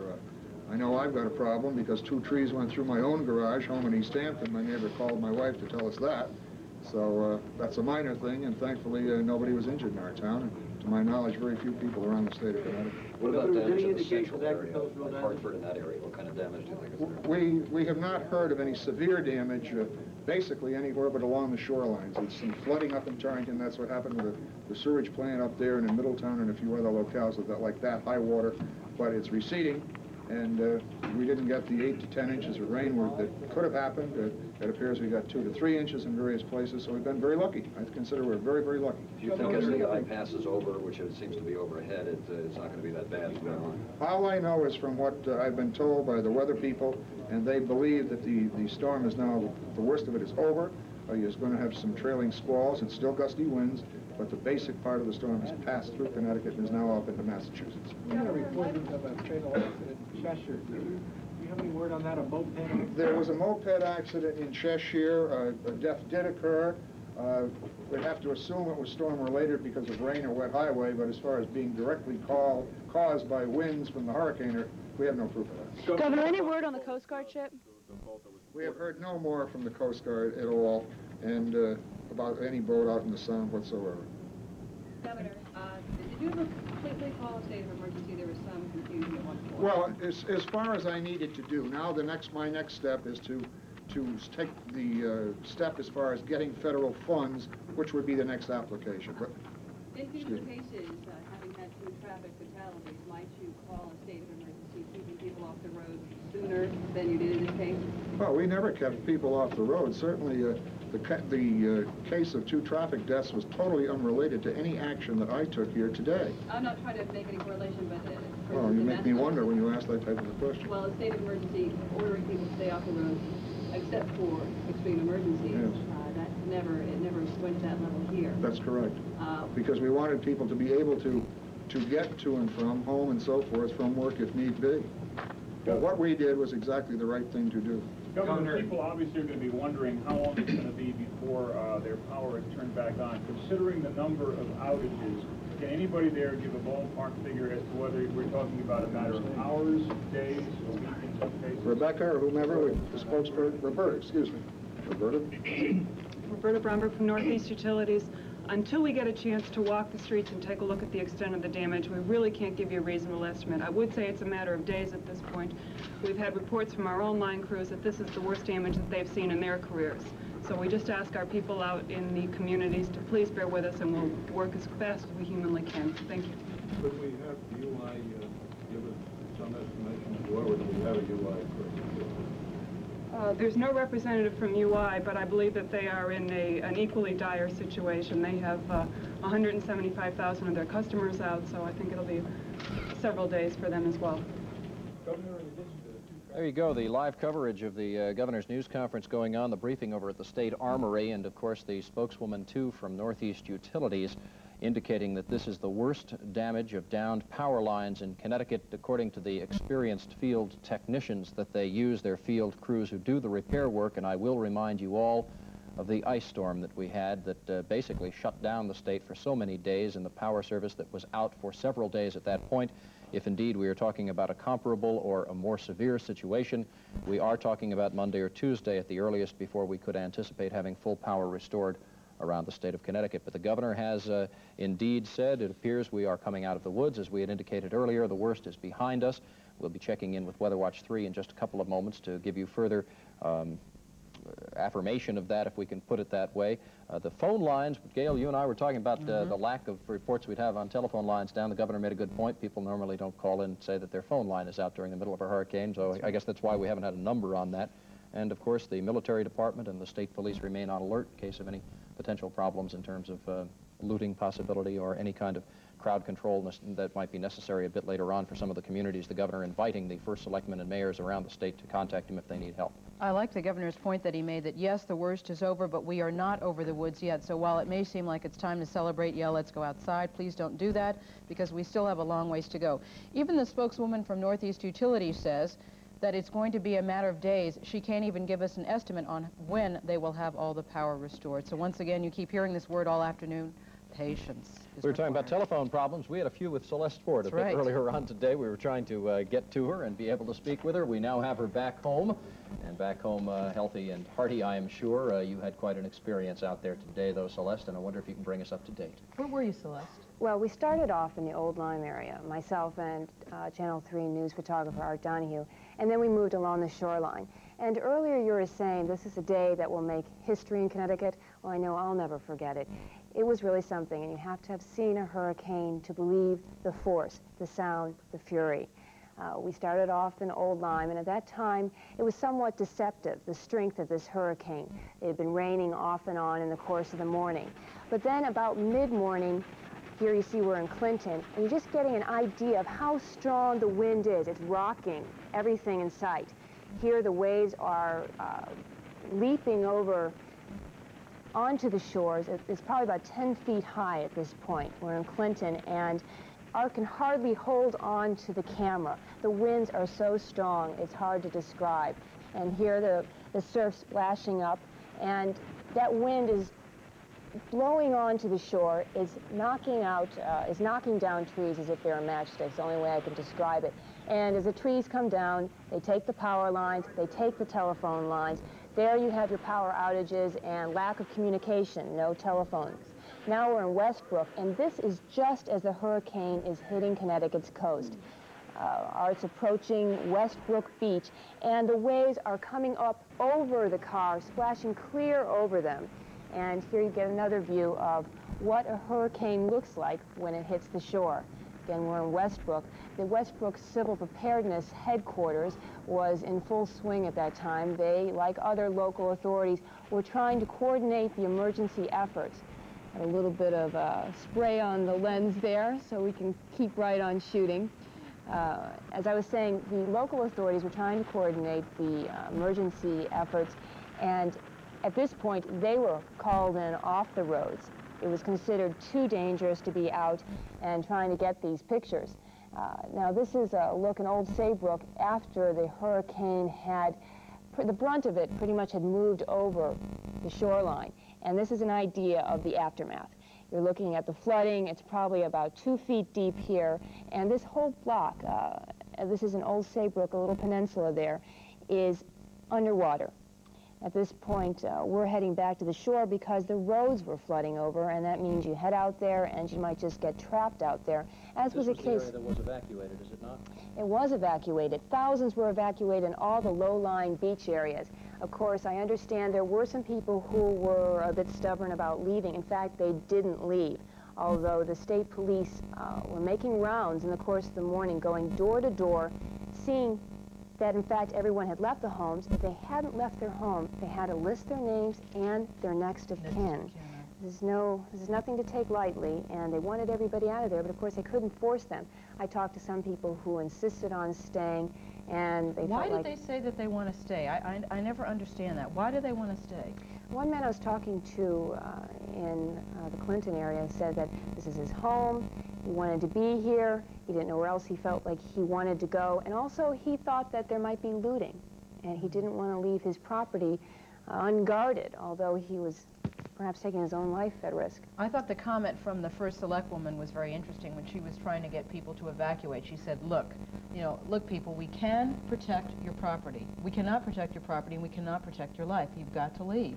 And it just amazes me, though, that some people just refuse to take that advice, even though they know that their lives are in danger. That's exactly right. But as far as property goes, people down there were taking precautions as best they could. And all morning long, as we drove around, we could see people putting up boards over the window, taping the window, clearing what they could out. They're filling up their cars and heading towards safer, higher grounds. And in many cases, that ended up being the high schools in many of these communities. Right. Those formed the shelters, and there were a lot of people there taking advantage of a safe, dry place with food provided and emergency medical services there as well. I've spent a good number of years, of course, in Connecticut and down along the shoreline there, and those people are pretty well set when it comes to the heavy storms that do come in, because even milder hurricanes, you'll find people who will board up down there, and people who do have shorefront property are those, I think, who perhaps are easier to convince in a storm like this than those of us who live inland who say,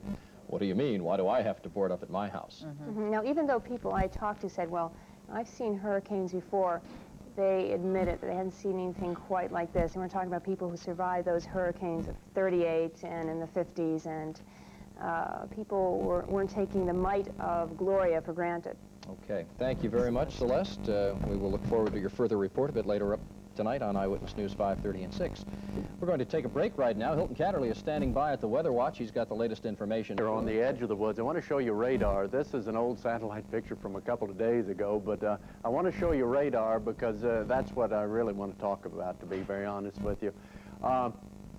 This little band of clouds right here pretty well represents, we think, as best we can determine, the old eye of the hurricane that's just expanded to include a good section of New England. Now, I say we're on the edge of the woods and not out of the woods yet because we've been through a pretty ferocious storm this morning in midday.